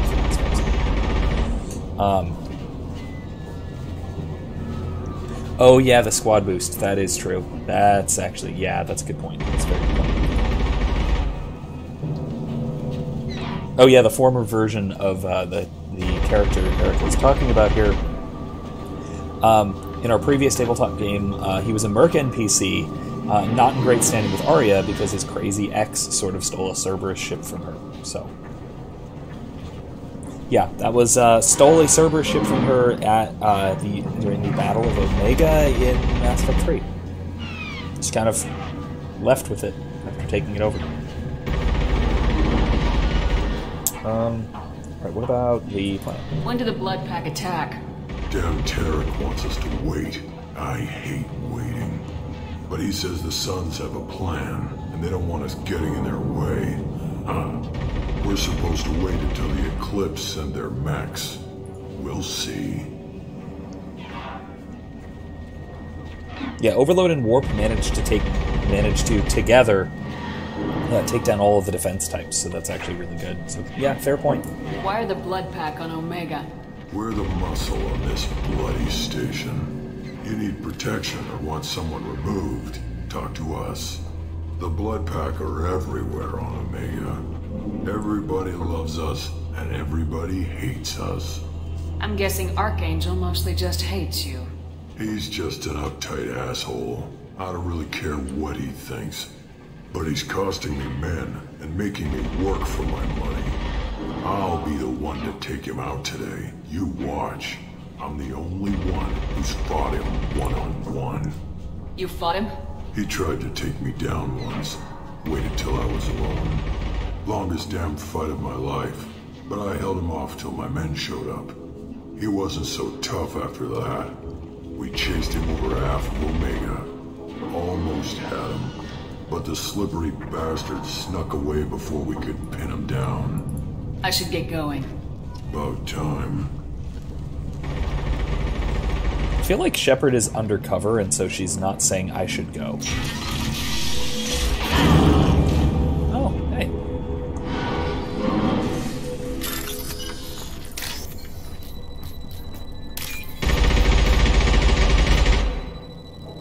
You know, loud gunshots. Okay. Uh-oh. There. Money. Alright, cool. Jeez.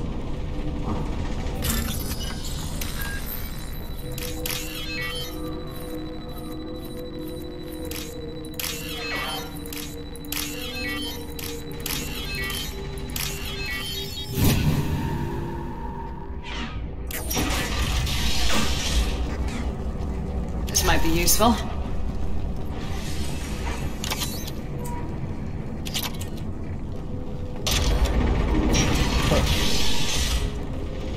By the way, Archangel armor is my favorite dark blue. I like the Turian point back of the helmet. Yeah, Archangel's got really cool armor. This the version of it in this game is maybe the best. Although I hate that they don't repair it. You never wind up repairing the damage. It seems very silly. But you know. Kafka.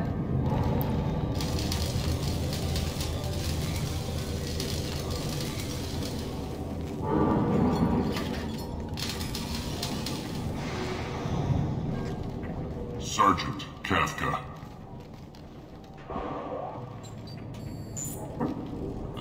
You must be the group Salky mentioned. You're just in time. Were you waiting for us? The infiltration team is about to give us a signal. Archangel won't know what hit him. Got any questions? This may be your last chance.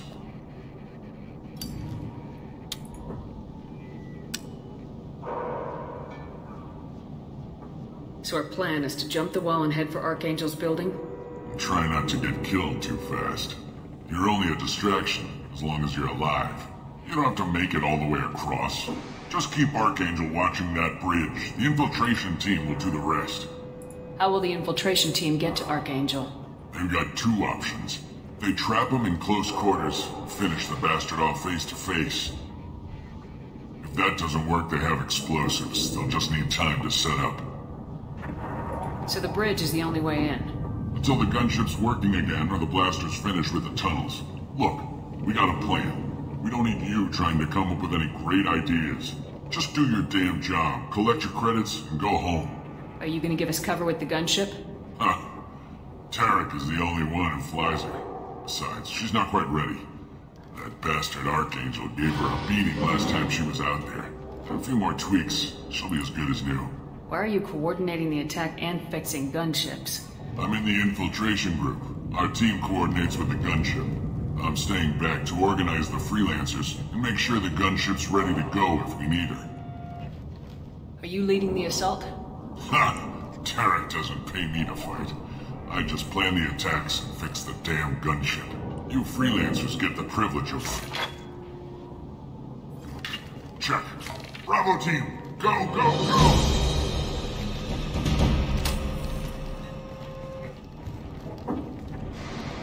Archangel's got quite a surprise waiting for him. But that means no more waiting for me. Gotta get her back to 100% before Tarek decides he needs her again. Zaffy time. You're working too hard.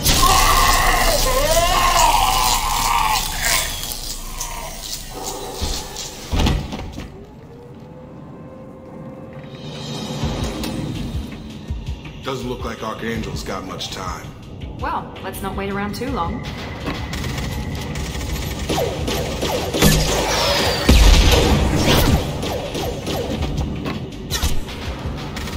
Come on, give these guys a surprise of our own. Incoming! Get him! She's with Archangel! Enemy down!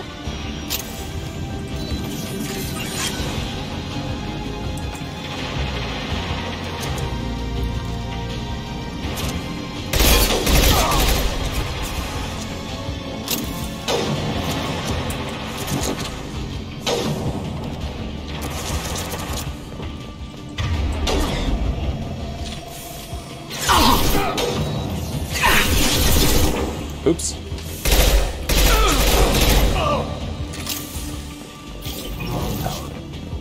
This looks interesting. There we go.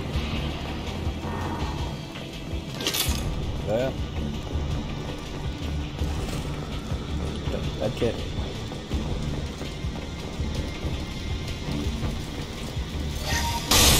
Hostile! Here.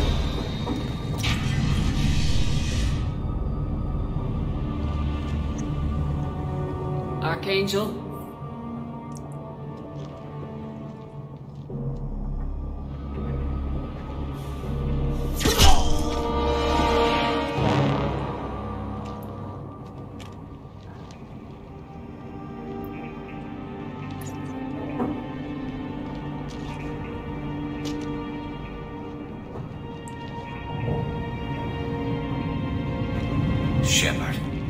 Hey!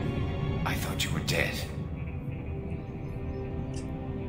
Man, I love this reveal. That was like phenomenal first time I played this. Garrus! What are you doing here? Just keeping my skills sharp. A little target practice. You okay? Been better, but it sure is good to see a friendly face. Killing mercs is hard work, especially on my own. You nailed me good a couple times, by the way. Concussive rounds only, no harm done. Didn't want the mercs getting suspicious. Uh-huh. If I wanted to do more than take your shields down, I'd have done it.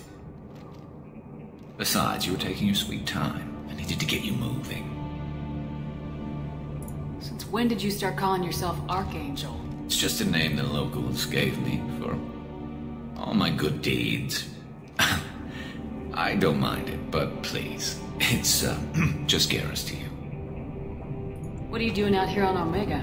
I got fed up with all the bureaucratic crap on the Citadel. Figured I could do more good on my own. At least it's not hard to find criminals here. All I have to do is point my gun and shoot.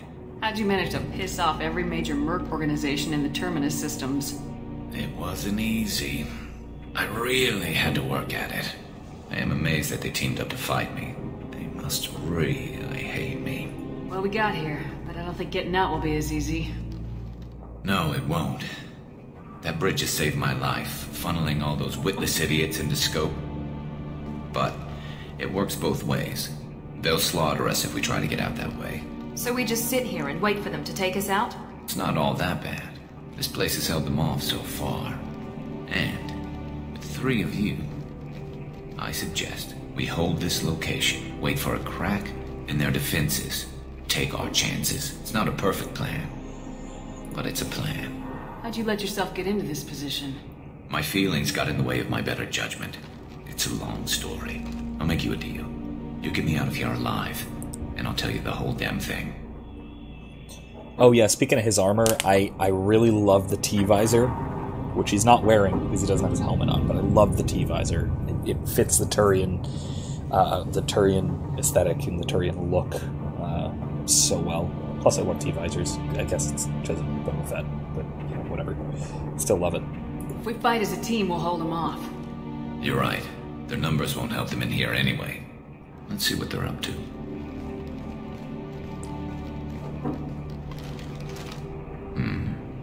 Looks like they know their infiltration team failed. Take a look. Scouts. Eclipse, I think.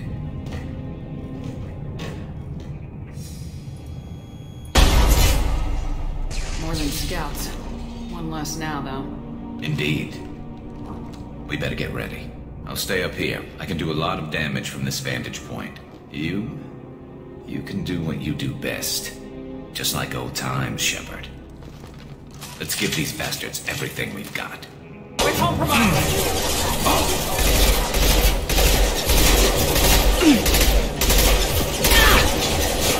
Enemy down!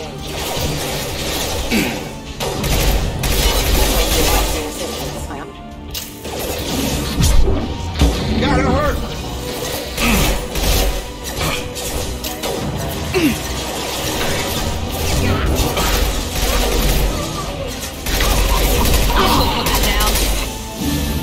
Eclipse mercs have made it into the base. Heads up.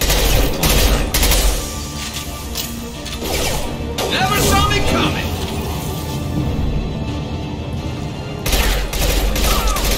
Eclipse mercs, rear stairs.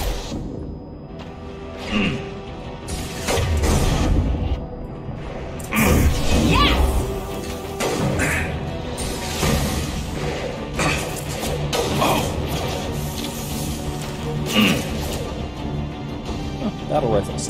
No one can use them. That's fine. Get it?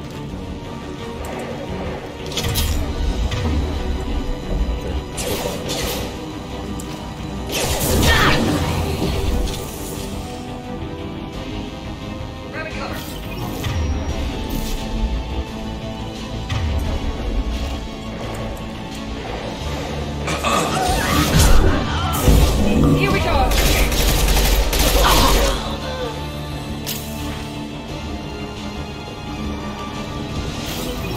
I've got him.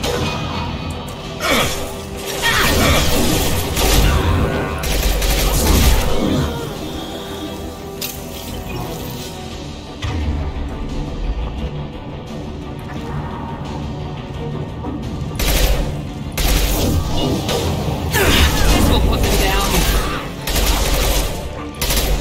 One less to worry about.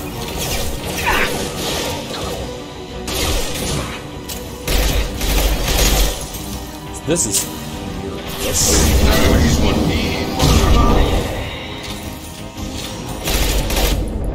Branch one. Firing now. Alright, here we go. You want something done properly. All right, let's see how you handle this, Archangel.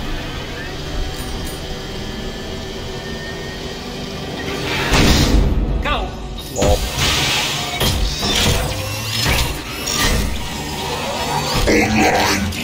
Sending out the heavy mechs. That problem should take care of itself.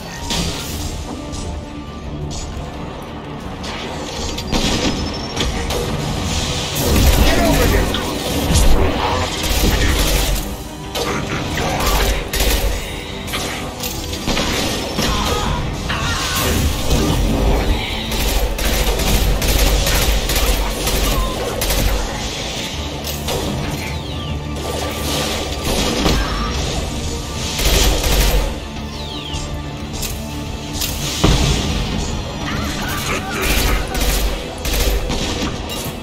Nice shooting!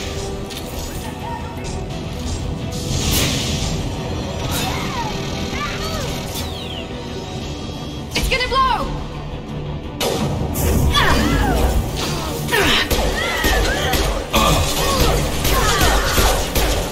Yes!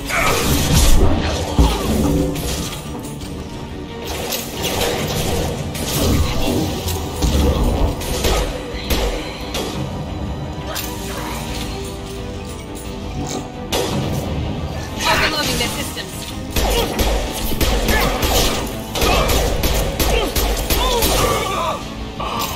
There we go.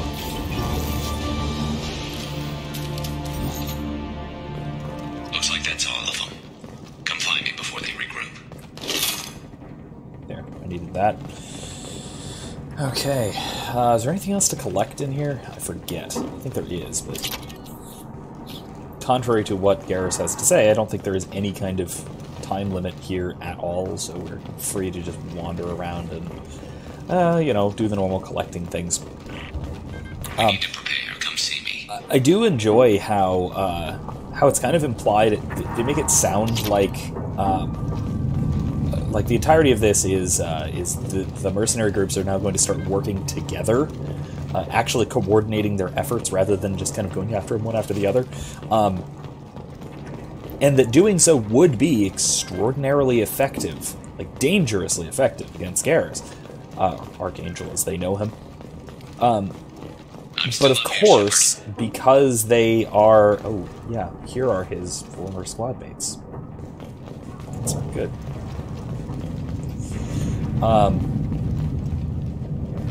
That's rough. We'll talk about them later with Garrus. Yeah, it would be incredibly effective for them to actually work together and go after him as a unit.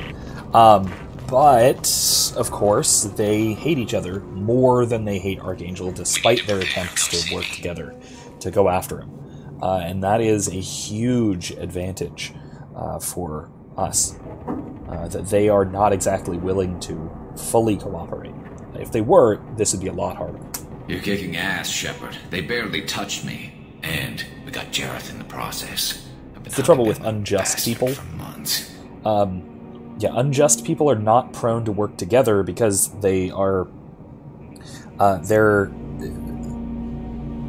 because of their lack of virtue, their selves are not properly integrated, and so that means that they are incapable of working with other people. The best analogy for it is that they don't fit together properly, right? So just people are particularly good at cooperation because they have the same ultimate goals in mind. right? So each just person is pursuing justice. So it's actually very easy for just people to work together towards that common goal. By contrast, though, unjust people, particularly selfish people, self-centered people, find it very, very difficult to work together because each is pursuing their own benefit at the expense of others, rather than trying to, secure mutually beneficial arrangements, right? For example, Jareth benefiting either of the other two merc leaders would be contrary to his interests, even if it would, help the Eclipse, even if it would help the Eclipse mercenaries to work with the Blue Suns, the Blood Pack. Right? By benefiting the Blue Suns and the Blood Pack, that ultimately undermines the position of the Eclipse because they're fundamentally opposed to one another. So that limits the ability for them to actually cooperate. Right? We see this process both in fiction and in real history, and throughout philosophy. This dates back to at least Plato. Plato pointed out the trouble, or maybe even impossibility, of unjust people truly cooperating 2,500 years ago, and I think he was absolutely right about that. That we can see this play out in cases like this, whether real or imagined. Why were you after him? He's been shipping tainted Ezo all over Citadel space. Half the goods I seized back at CSEC came from his team here on Omega. I took out a big shipment a while back and killed his top lieutenant in the process. Not surprised he decided to work with the other mercs after that. We still got Blood Pack and Blue Suns left. Think we can make a break for it? Maybe. Let's see what they're up to. They've reinforced the other side, heavily, but they're not coming over the bridge yet. What are they waiting for?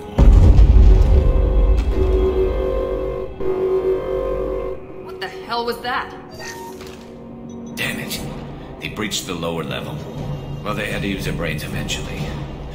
You'd better get down there, Shepard. I'll keep the bridge clear. Let's split up 2 and 2. Keep one of my team here. You sure? Who knows what you'll find down there? Miranda should come with me because I'm gonna need warp hard. Although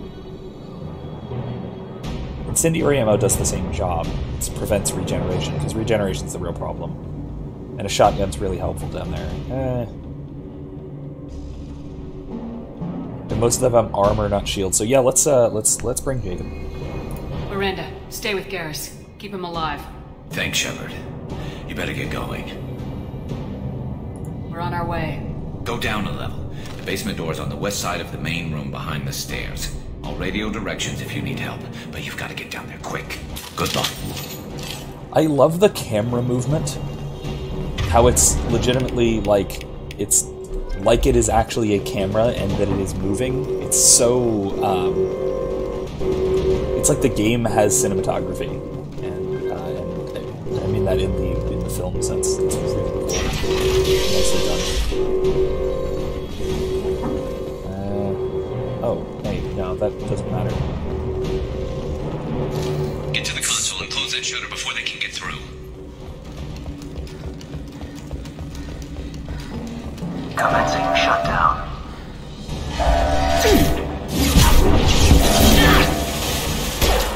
Got no shields! Okay. There's 2 more shutters. Get them closed fast. Doesn't matter which.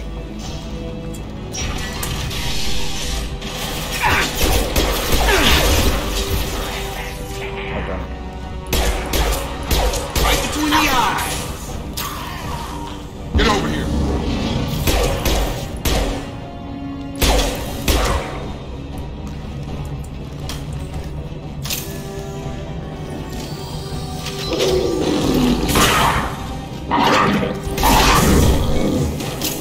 Have a nice trip. Find the large shutters and seal them.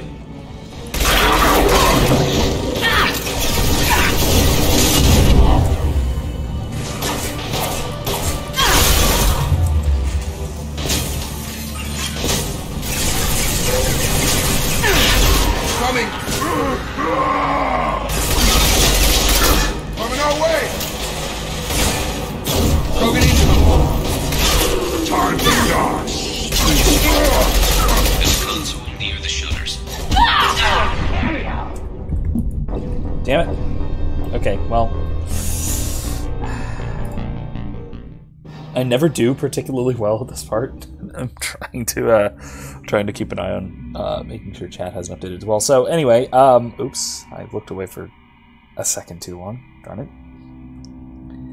Okay, well, I just need to hold back a little bit.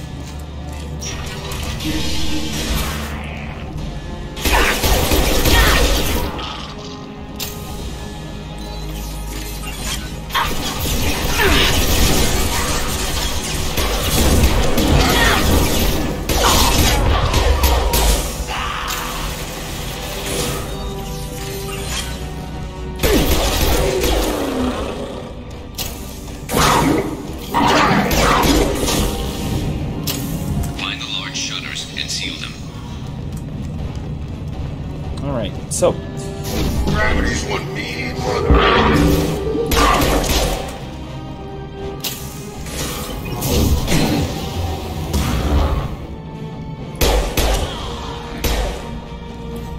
Charge him up.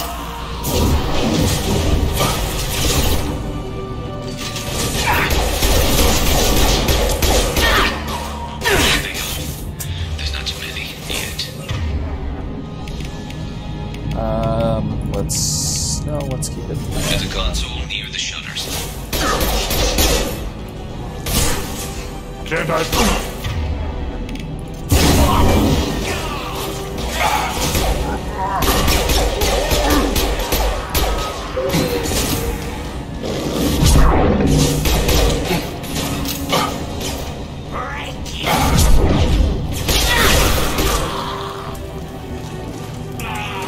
Commencing shutdown.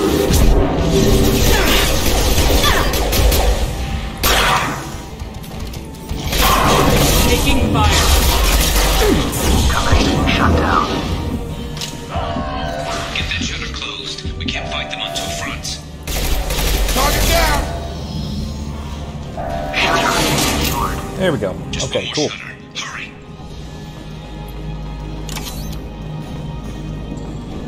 Alright, so that worked out better.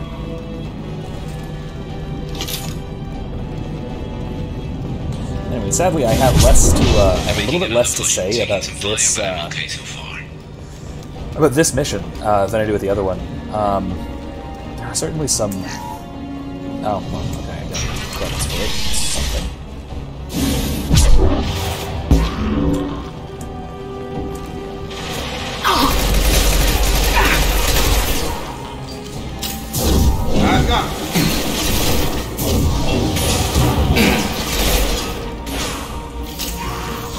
Yeah, unfortunately, like I was saying, I have a little bit less to say about this one than I have to say about the other mission.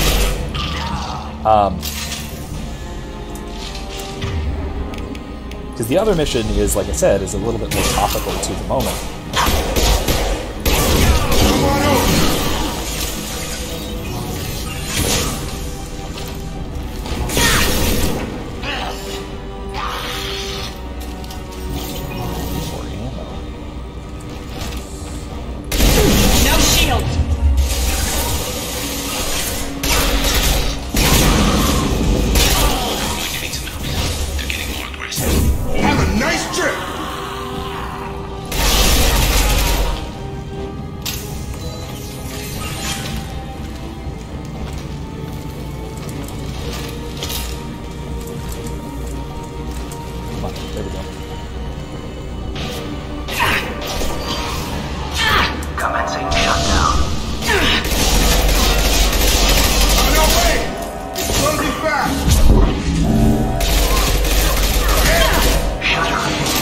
There we go. Done. Get back here, Shepard. They're coming in through the door.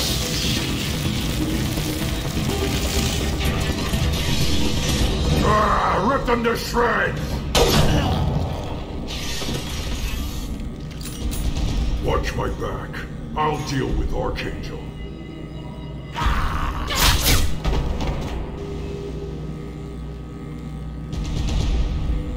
Affirmative. Enemy charging! Enemy charging! Come on over!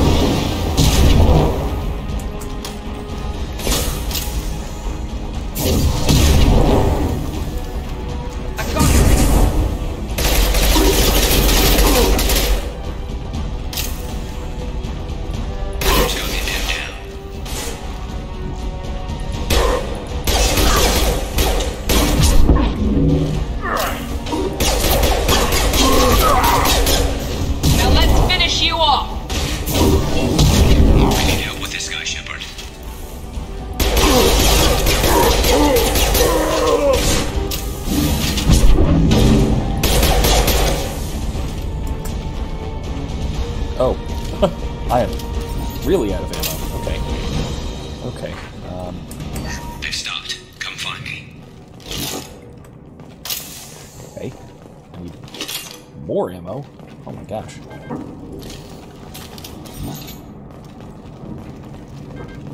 Alright, I think that's it.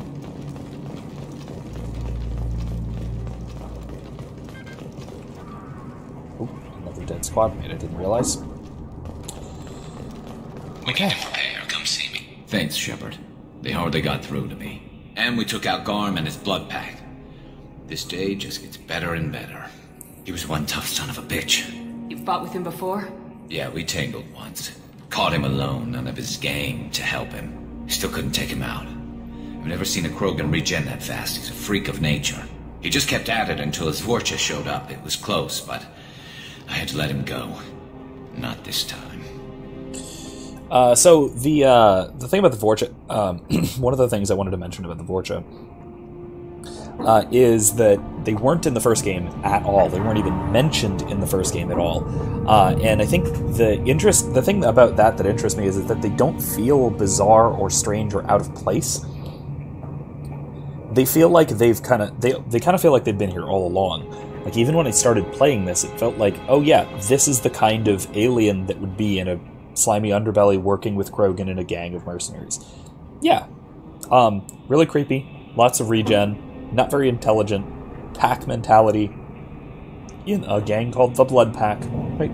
All of this just sort of gets integrated into the world in a very organic sort of way, and that is some of the best world building that you see in a lot of franchises, and it's what I absolutely love about Mass Effect. And what makes it one of my favorite.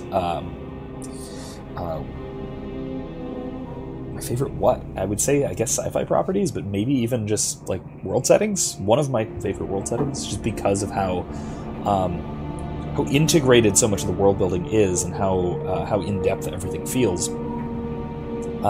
There's very little that breaks your immersion, that rips you out of the sort of enchantment of the world. And there's very little that breaks previous continuity, and this is, I think, one of the big issues that. I think this really combines two of the big issues that I think Star Wars has been dealing with, because I've always been a huge Star Wars fan, and with a lot of the new stuff, it has been. There are all sorts of issues coming out with the world being relatively small, feeling relatively small. It's not adding new large-scale things. It's not integrating as well into the previous sort of lore, if you will. And then also it's bringing up new things that wind up giving rise to problems with old things, like the infamous hyperspace RAM and all that kind of stuff. So again, it goes to show that you can create a world setting like this, which has a long storied history that has this kind of depth, but still has this room to move within. Like we were talking about running a tabletop campaign in the Mass Effect setting, and not just one. This would be the second tabletop campaign, possibly even within the same continuity if we wanted to do that. I have no problem with it. To the point where, yeah, you can have little stories. You can tell extra little stories here and there that fit perfectly within everything, that don't disrupt anything, but that you can extrapolate on the world, which is why, it's why very, very good settings inspire fanfiction, because there is a gap. There's a gap to exploit. There's a gap to explore that is both not filled, right, by the existing canon, but at the same time it's not unimportant. It feels like there could be something there, and that the thing that could be there could be important and could be interesting. And it isn't just like, yeah, whatever's happening over there doesn't really matter, but here's what matters, right? The main story. That isn't the case here in Mass Effect, right? Mass Effect the trilogy is Shepard's story. The reason you can do, even the reason you can do something like Mass Effect Andromeda, is that this isn't the entire story of the entire galaxy, and now beyond, right? You can have split-off stories, things that happen elsewhere that in retrospect, yeah, it makes perfect sense that somebody heard about this massive threat to the galaxy, the Benefactor, if you've played Andromeda, and decided, well, you know what? Let's go explore another galaxy. Let's work on the technology to do it, interspecies effort, and let's just go. Just in case this crazy Spectre is onto something. And then they did. Because of course they did. Why would someone not do that? You know? It would be a thing that somebody would do, and it would have been a thing that somebody would do, you know, anyway, with this level of technology and this level of society and all of that. Right? It feels like it belongs in the setting. And that, I think, is the mark of really, really good world building, is that you can kind of integrate things into it that make perfect sense, and you know how to do so, right? The setting itself gives you rules for how to do so sensibly. Same for any of the really well-established D&D settings, like Forgotten Realms is a great example of doing this. Right, there is so much content and so much history in the Forgotten Realms campaign setting for Dungeons & Dragons that a campaign set in the Forgotten Realms almost can write itself, just because there's so much stuff that is there in the background that all you have to do is throw in a plot hook and a few characters, and you suddenly have a story. You know? So I've done a campaign. I've actually ran a campaign like this where I basically just had the players write the story of the campaign. I had a story, but they ignored it and did their own thing, and it turned out to be a good story. It turned out to be a good plot. And you can do that in a well-established world because everything is already there. It's set up. It's a well-made sandbox, if you want. Anyway, that is some of me rambling about some of the stuff I'm not an expert in, but I really enjoy in some of my hobby time, if you want. You know, my gaming and storytelling kind of stuff. All right. Shepard's definitely get command. Let's go. Only the Blue Suns are left. I say we take our chances and fight our way out. I think you're right. Tarek's got the toughest group, but nothing we haven't faced before. Besides, he won't be expecting us to meet him head-on. Look out! Damn it! I thought I took that thing out already. It fixed it, but not completely. I made sure of that. All loading troops. Watch your back, Shepard.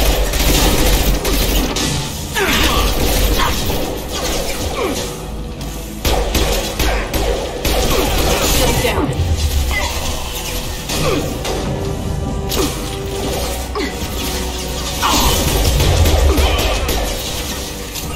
Have a nice trip.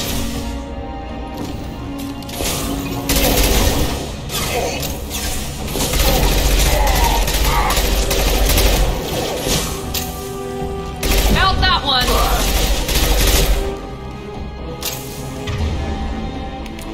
Know what it's time for? Heavy weapons.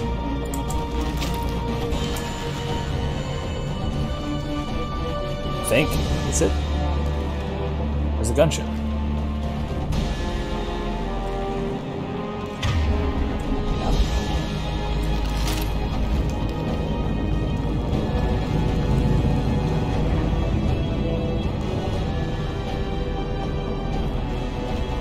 Hello? Maybe it's not time for the gunship yet.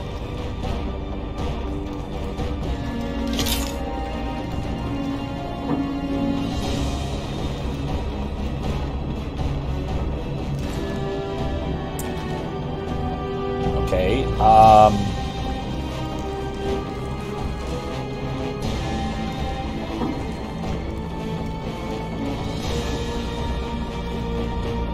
going into an issue.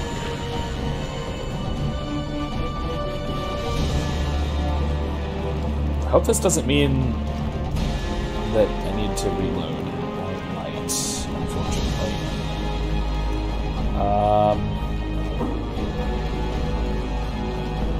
Okay. Well.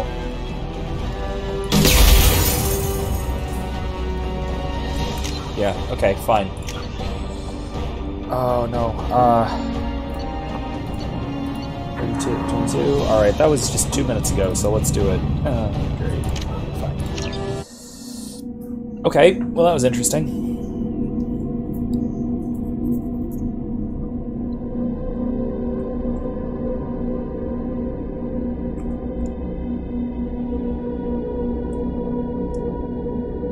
Damn it, I thought I took that thing out already. I fixed it, but not completely. I made sure of that. All loading troops. Watch your back. I've got him. Found that one!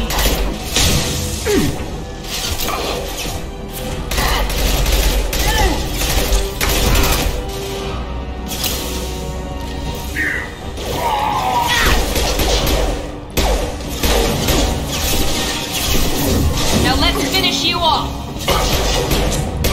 Lost shield.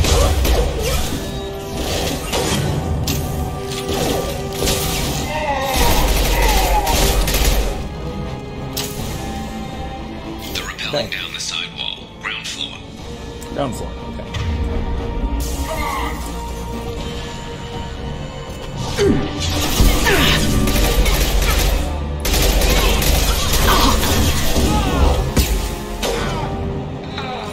Nice Garrus.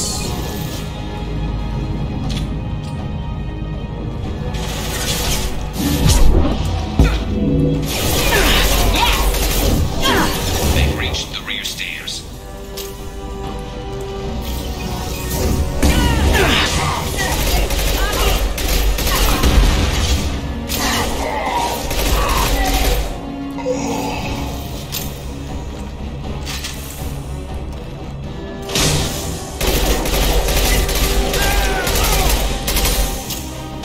There we go. I meant to do that. Alright.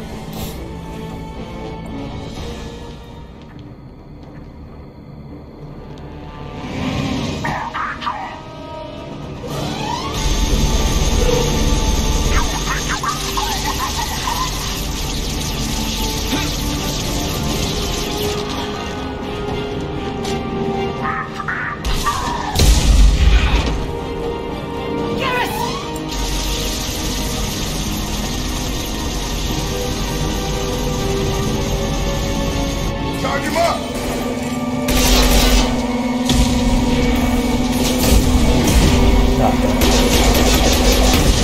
No shield. Have a nice trip! Okay, now it's time. You got it. Are you kidding me?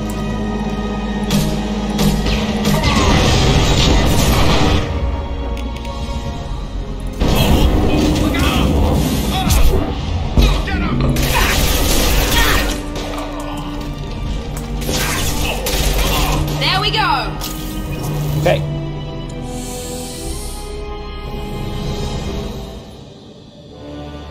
Ooh, that's a lot of blood.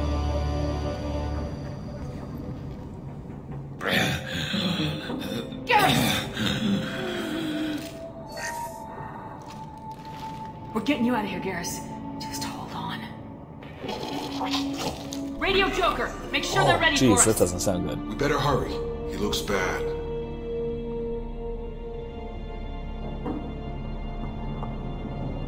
I forgot about the gargle. Oh man, that was rough.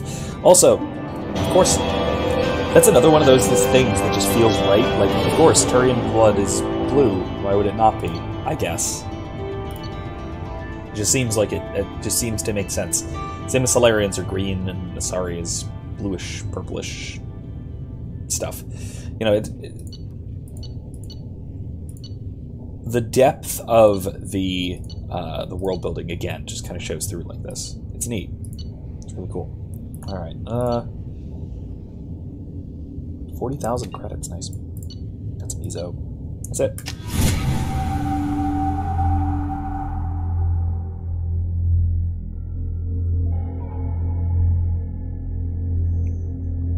Oh yeah, and suddenly weapons have to reload now.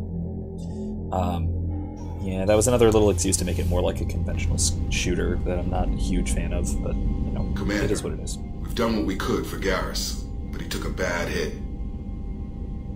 The doc's corrected with surgical procedures and some cybernetics. Best we can tell, he'll have full functionality, but... Shepard? Tough son of a bitch. Didn't think he'd be up yet. Nobody would give me a mirror. How bad is it? Hell, Garrus, you were always ugly. Slap some face paint on there and no one will even notice. Oh, don't make me laugh. Damn it, my face is barely holding together as it is. Some women find facial scars attractive. Mind you, most of those women are Krogan.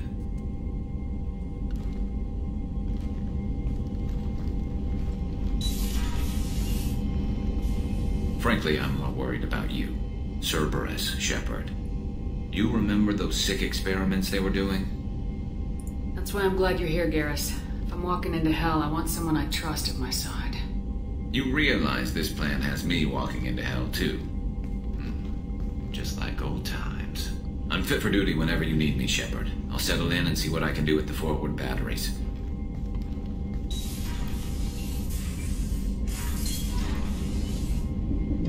All right.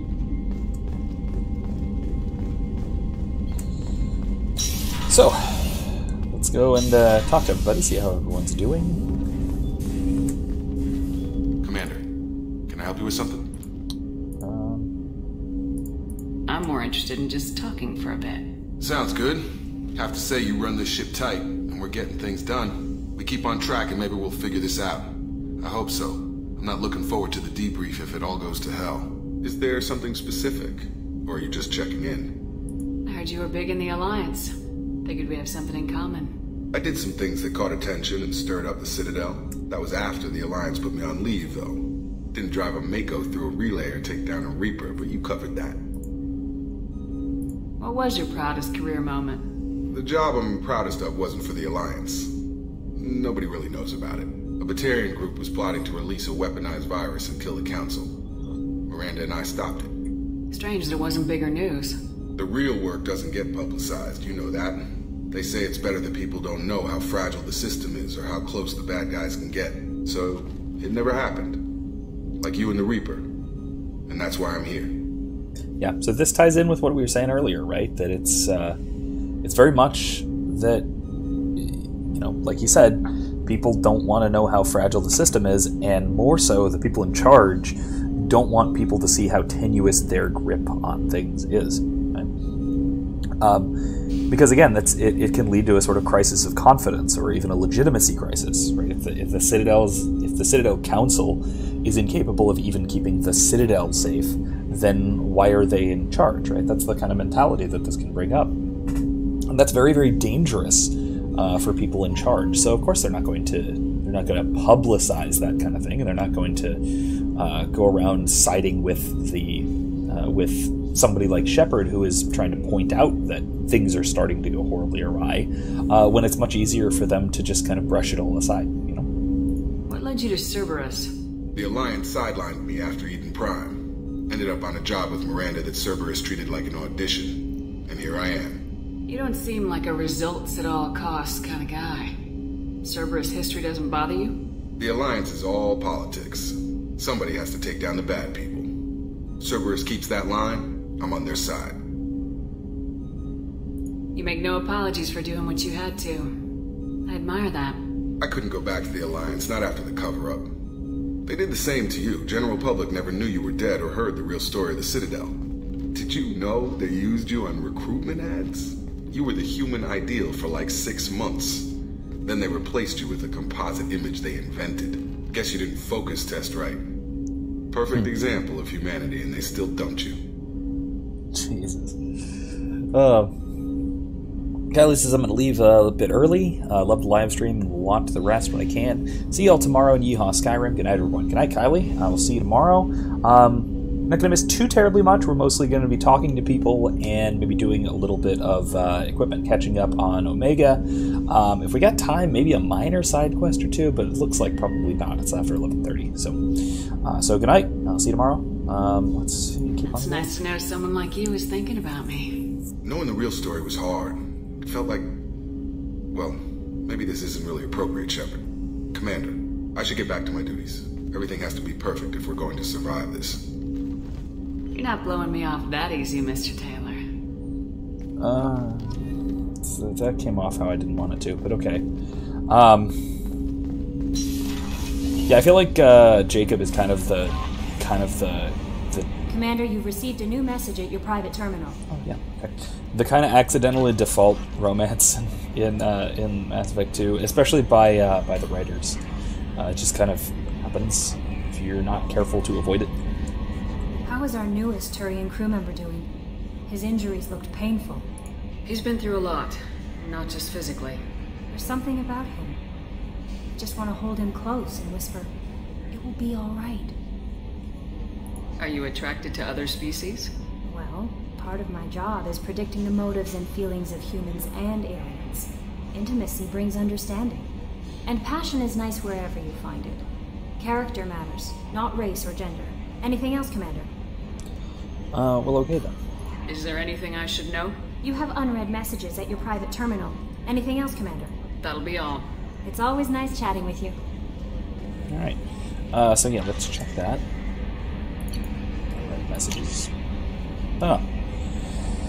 Reports tell us you've been operating in the Omega Nebula. We'd like you to look into a station on Lorek, nearby in the Fathar system.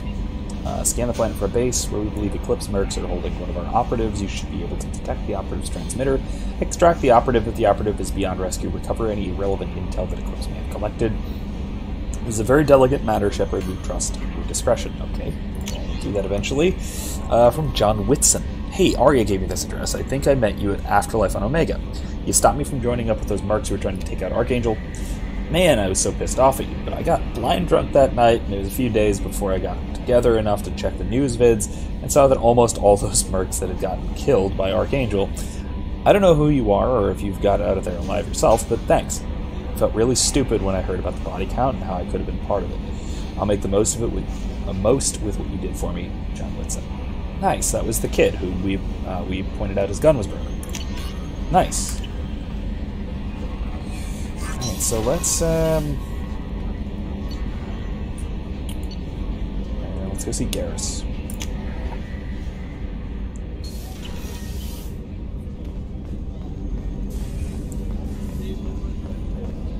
Oh, and let's give Gardner his ingredients. Commander, those provisions you provided were perfect. I owe you. I've already thrown together some of my calamari gumbo. Here, try a bite.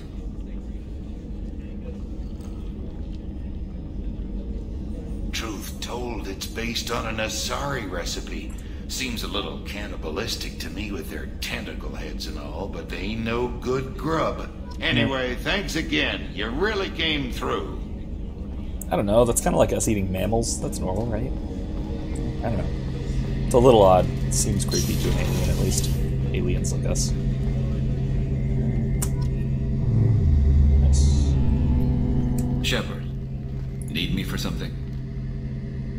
What can you tell me about the Normandy's armaments? Looks like Cerberus upgraded what the ship carried before.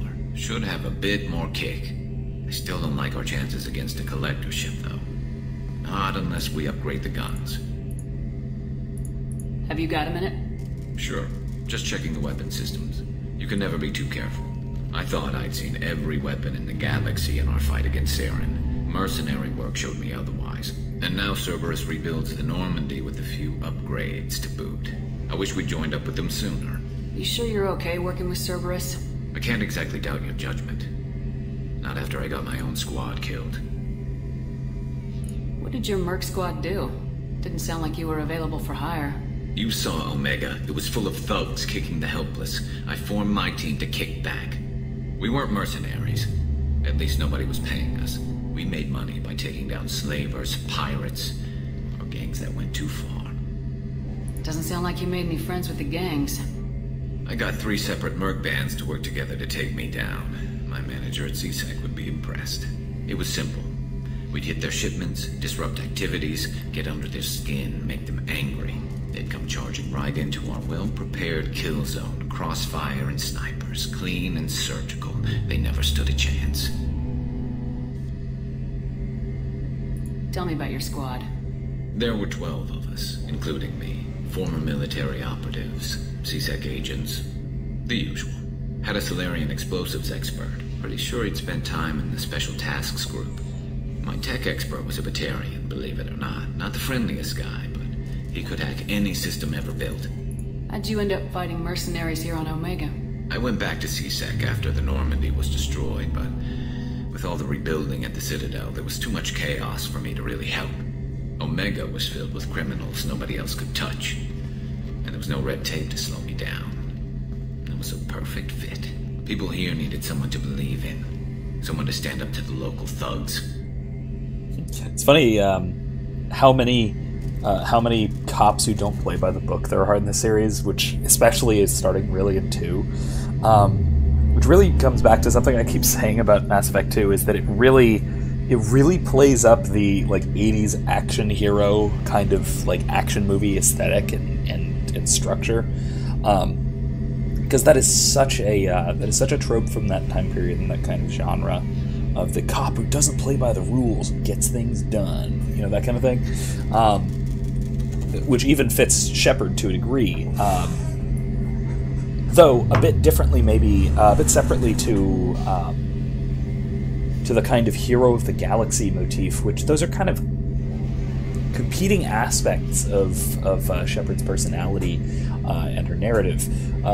That said, of course, they do integrate quite well. Now, maybe you can say one of them is kind of the Paragon side and one of them is the Renegade side, but I wouldn't quite say so. I think both Paragon and Renegade, you kind of wind up doing the whole we're working outside of the rules, not playing by the book, being, you know, doing what needs to get done kind of thing. And also, both Paragon and Renegade, you are kind of bringing the galaxy together in order to save it and be the big damn heroes, right? Both of these are happening simultaneously. Without them being in conflict. It's just Renegade Paragon is a slight difference in methodology and attitude more than anything else. But yeah, I think that's yeah. I can't emphasize enough the 80s sci-fi and then moving into the sort of 80s action movie kind of feel for the series, which I dig it. It's great. That explains how you started. How'd you end up with a squad? Not too different from how you formed your squad to fight Saren, actually. You prove that you get things done, and people join up. Mercs who wanted to atone. Security consultants tired of playing by the rules. I gave them hope. And now they're dead. Shows what I know. How did those mercenary gangs take down your team? It was my own damn fault. One of my people betrayed me. A Turian named Sidonis. He drew me away just before the mercs attacked my squad. Then he disappeared. Everyone except me is dead because of him. And because I didn't see it coming. I'm not sure I understand. What happened exactly? Sidonis asked for my help on a job. When I got to the meeting point, nobody was there. By the time I got back to our hideout, the mercs had killed all but 2 of my squad. And they didn't last long. You sure it was a betrayal? Maybe they took Sidonis out first. No. I put out feelers with some old contacts. He booked transport off Omega just before the attack.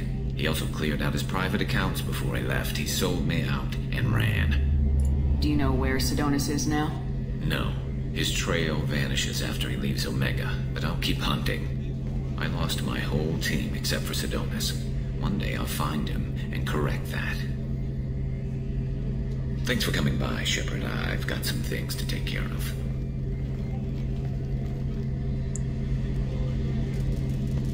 Yeah, so again, later on, you can help him either get revenge or move on from Seems like revenge. you put in more food and less ass. Yeah, keep talking.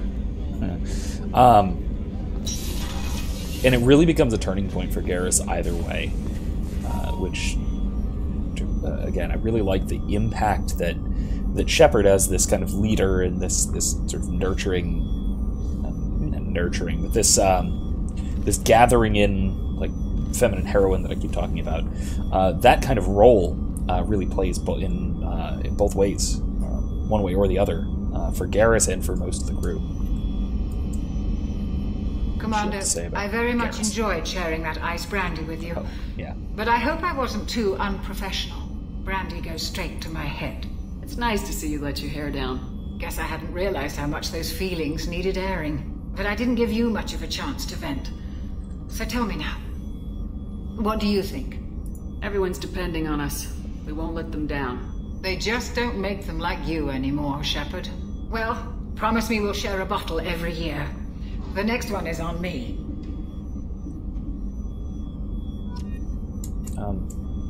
But Garrus. How may I help you, Commander? I'll see you later, Doctor. Commander.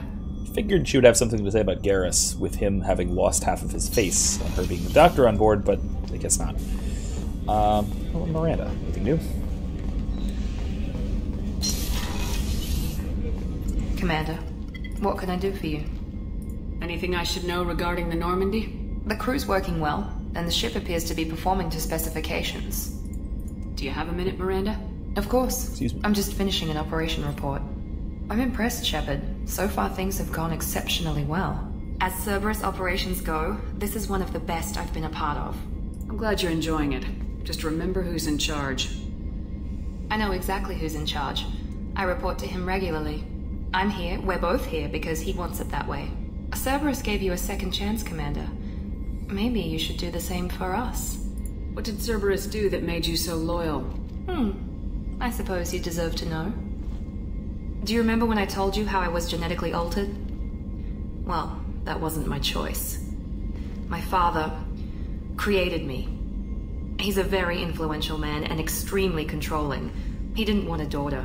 He wanted a dynasty. I ran away as soon as I was old and brave enough. I went to Cerberus because I knew they could protect me. You seem capable of defending yourself. Why did you need Cerberus? My father invested a great deal in his dynasty. It wasn't a matter of just leaving. I knew he would continue to pursue his investments. I assume that Cerberus approves of your enhanced abilities? Of course. Cerberus fully endorses anything that advances the cause of humanity. Genetic alterations included. But unlike my father and his own selfish reasons, Cerberus and the Elusive Man believe in a greater good. They see the bigger picture, and I feel like I have a purpose here. Yeah, so,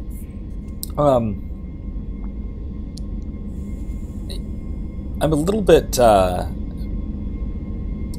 ambivalent on the subject of genetic engineering, of human genetic engineering.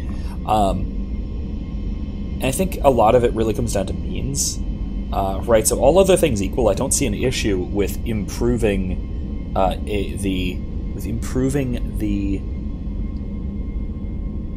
the genetic baseline of a particular individual, say. Right? It's just that usually that will be done by illicit means, right? By means which are either intrinsically disordered due to natural law reasons, which check out my natural law lectures if you want to know more about that, or alternatively means which are just which can dehumanize the subject or can dehumanize the parents involved or what have you, right? But if the means are ordinary, if it's done through, you know, what's portrayed a lot in Mass Effect, which is genetic alteration after birth, right? Adults undergoing genetic alteration, which gradually enhances and cures things about them, right? I don't think there's really much of a problem with that. I generally don't see how it's much different than any other kind of medicine, right? Which repairs damage or allows us to do things we otherwise could not do, right? So I wear contacts or glasses, without which I wouldn't be able to see. I don't see much of a difference between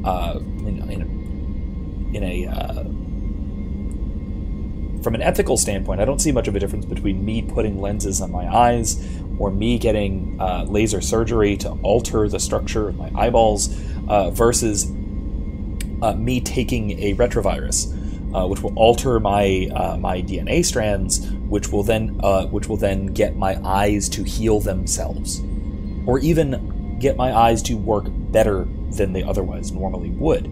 Right? I don't see a functional difference between those things. I don't see an ethical difference between those things, really.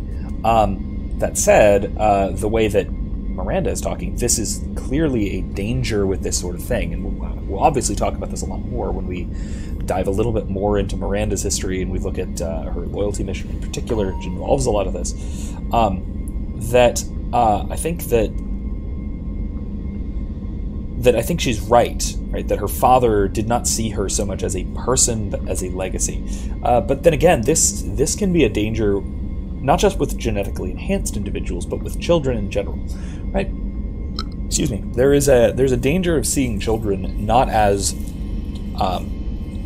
their own people, but by seeing something we can project into, and this is the kind of thing we see in parents who live vicariously through children, things like Munchausen by proxy, where parents will sort of project their own identity into children, rather than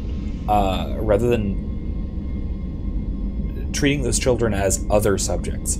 They treat them as an extension of themselves, which is true in a very, very limited sense, in that, children are an extension of ourselves, that they are the continuation of our legacy, which we ourselves receive from our parents, etc., etc. Right? They're a continuation of our line, in a sense. But that's very different from what Miranda's talking about here, where her father was obsessed with having a perfect daughter to carry on his legacy, that kind of thing. It's the same thing we see with the go-to example is child beauty pageants, where usually mom will take her little girl and live out her fashion fantasies and beauty fantasies through this innocent child, and that has destructive effects, both for the child and also for the relationship between parent and child. You also see this with, in a lot of cases, this is a hot topic right now. The issue of how do I say this delicately, in line with how YouTube wants me to say it, with, let's just say broadly, trans children. Children who don't understand the issue yet, but whose parents, either intentionally or otherwise, see signs in the children that they are a certain way, and parents, maybe confirmation bias, maybe ideological blindness, what have you, will lead parents to express their either their own psychological issues or their ideological preconceptions onto their children, and sort of live those out through their children. And this is it's the same kind of issue. It's the same kind of issue we see here with Miranda. So what about her father? Because I think what she says here will confirm a lot of what I have to say about it. Who exactly is your father? A businessman, but a very wealthy one. It's ironic. My father believed deeply in a human-positive agenda. He donated generously to Cerberus before I joined them. That's how I first heard about Cerberus, through my father's connections. Who exactly is your father? A businessman. That's how I first heard about Cerberus, through my father's connections. Tell me a lot about your father. What happened to your mother? I never had one. Most of my genetic material is based on my father's tissue. His Y chromosome was altered with an amalgam of desired traits from various sources. How arrogant can you be? The man is completely egomaniacal. Just another reason I had to get away from him. Yeah, so again here, separation of the procreation from the procreative act, so to speak, is one of those natural law problems that I brought up. Right, so separating child rearing from the relationship of parents, right? So from family, from marriage, right? It's a kind of perversion of reproduction that in trying to pass on one's lineage, one warps and corrupts that lineage, and that, by passing on one's family legacy, one destroys the essence of having a family, right? It's all of this put together. So there are intrinsic problems there as well.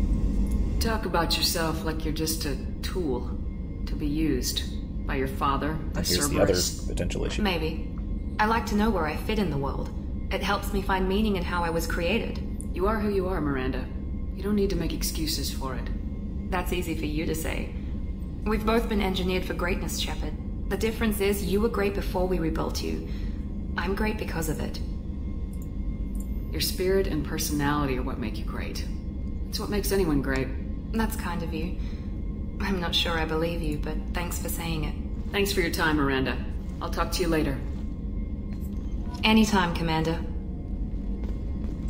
I don't know how I got renegade points for that, but okay.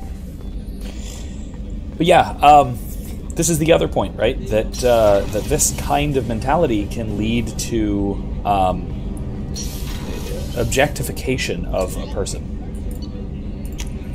And in some cases, like Miranda, even objectifying oneself. Seeing oneself as merely an object to be used. I hear that Rupert is actually cooking some good meals lately. Yeah, right. That scunner couldn't serve a good haggis if his life depended on it. But all haggis tastes like ass anyway. Aye, but in the right hands, it could taste like mighty fine ass. I love these two. You're the best, Commander. We just got those FBA couplings installed. Now we only have to calibrate every week instead of every day. We're thinking about celebrating our newfound free time with some Skillian 5 poker. Want to join us? Come on, Kenneth. The Commander doesn't want to play cards with grease monkeys like us. Actually, that sounds interesting. Fantastic. I'll get the cards. My Skillian 5's a bit rusty. He'll be easy on the rookie, right?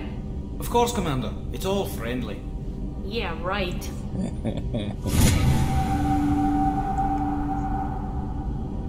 Won 500 credits off of my engineering team.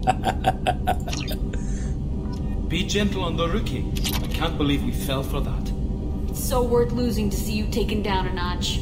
Beat me at my own game. You're all right, Shepard. I love these two. All right. Okay. So I think that'll be about all. Let's go feed our fish. And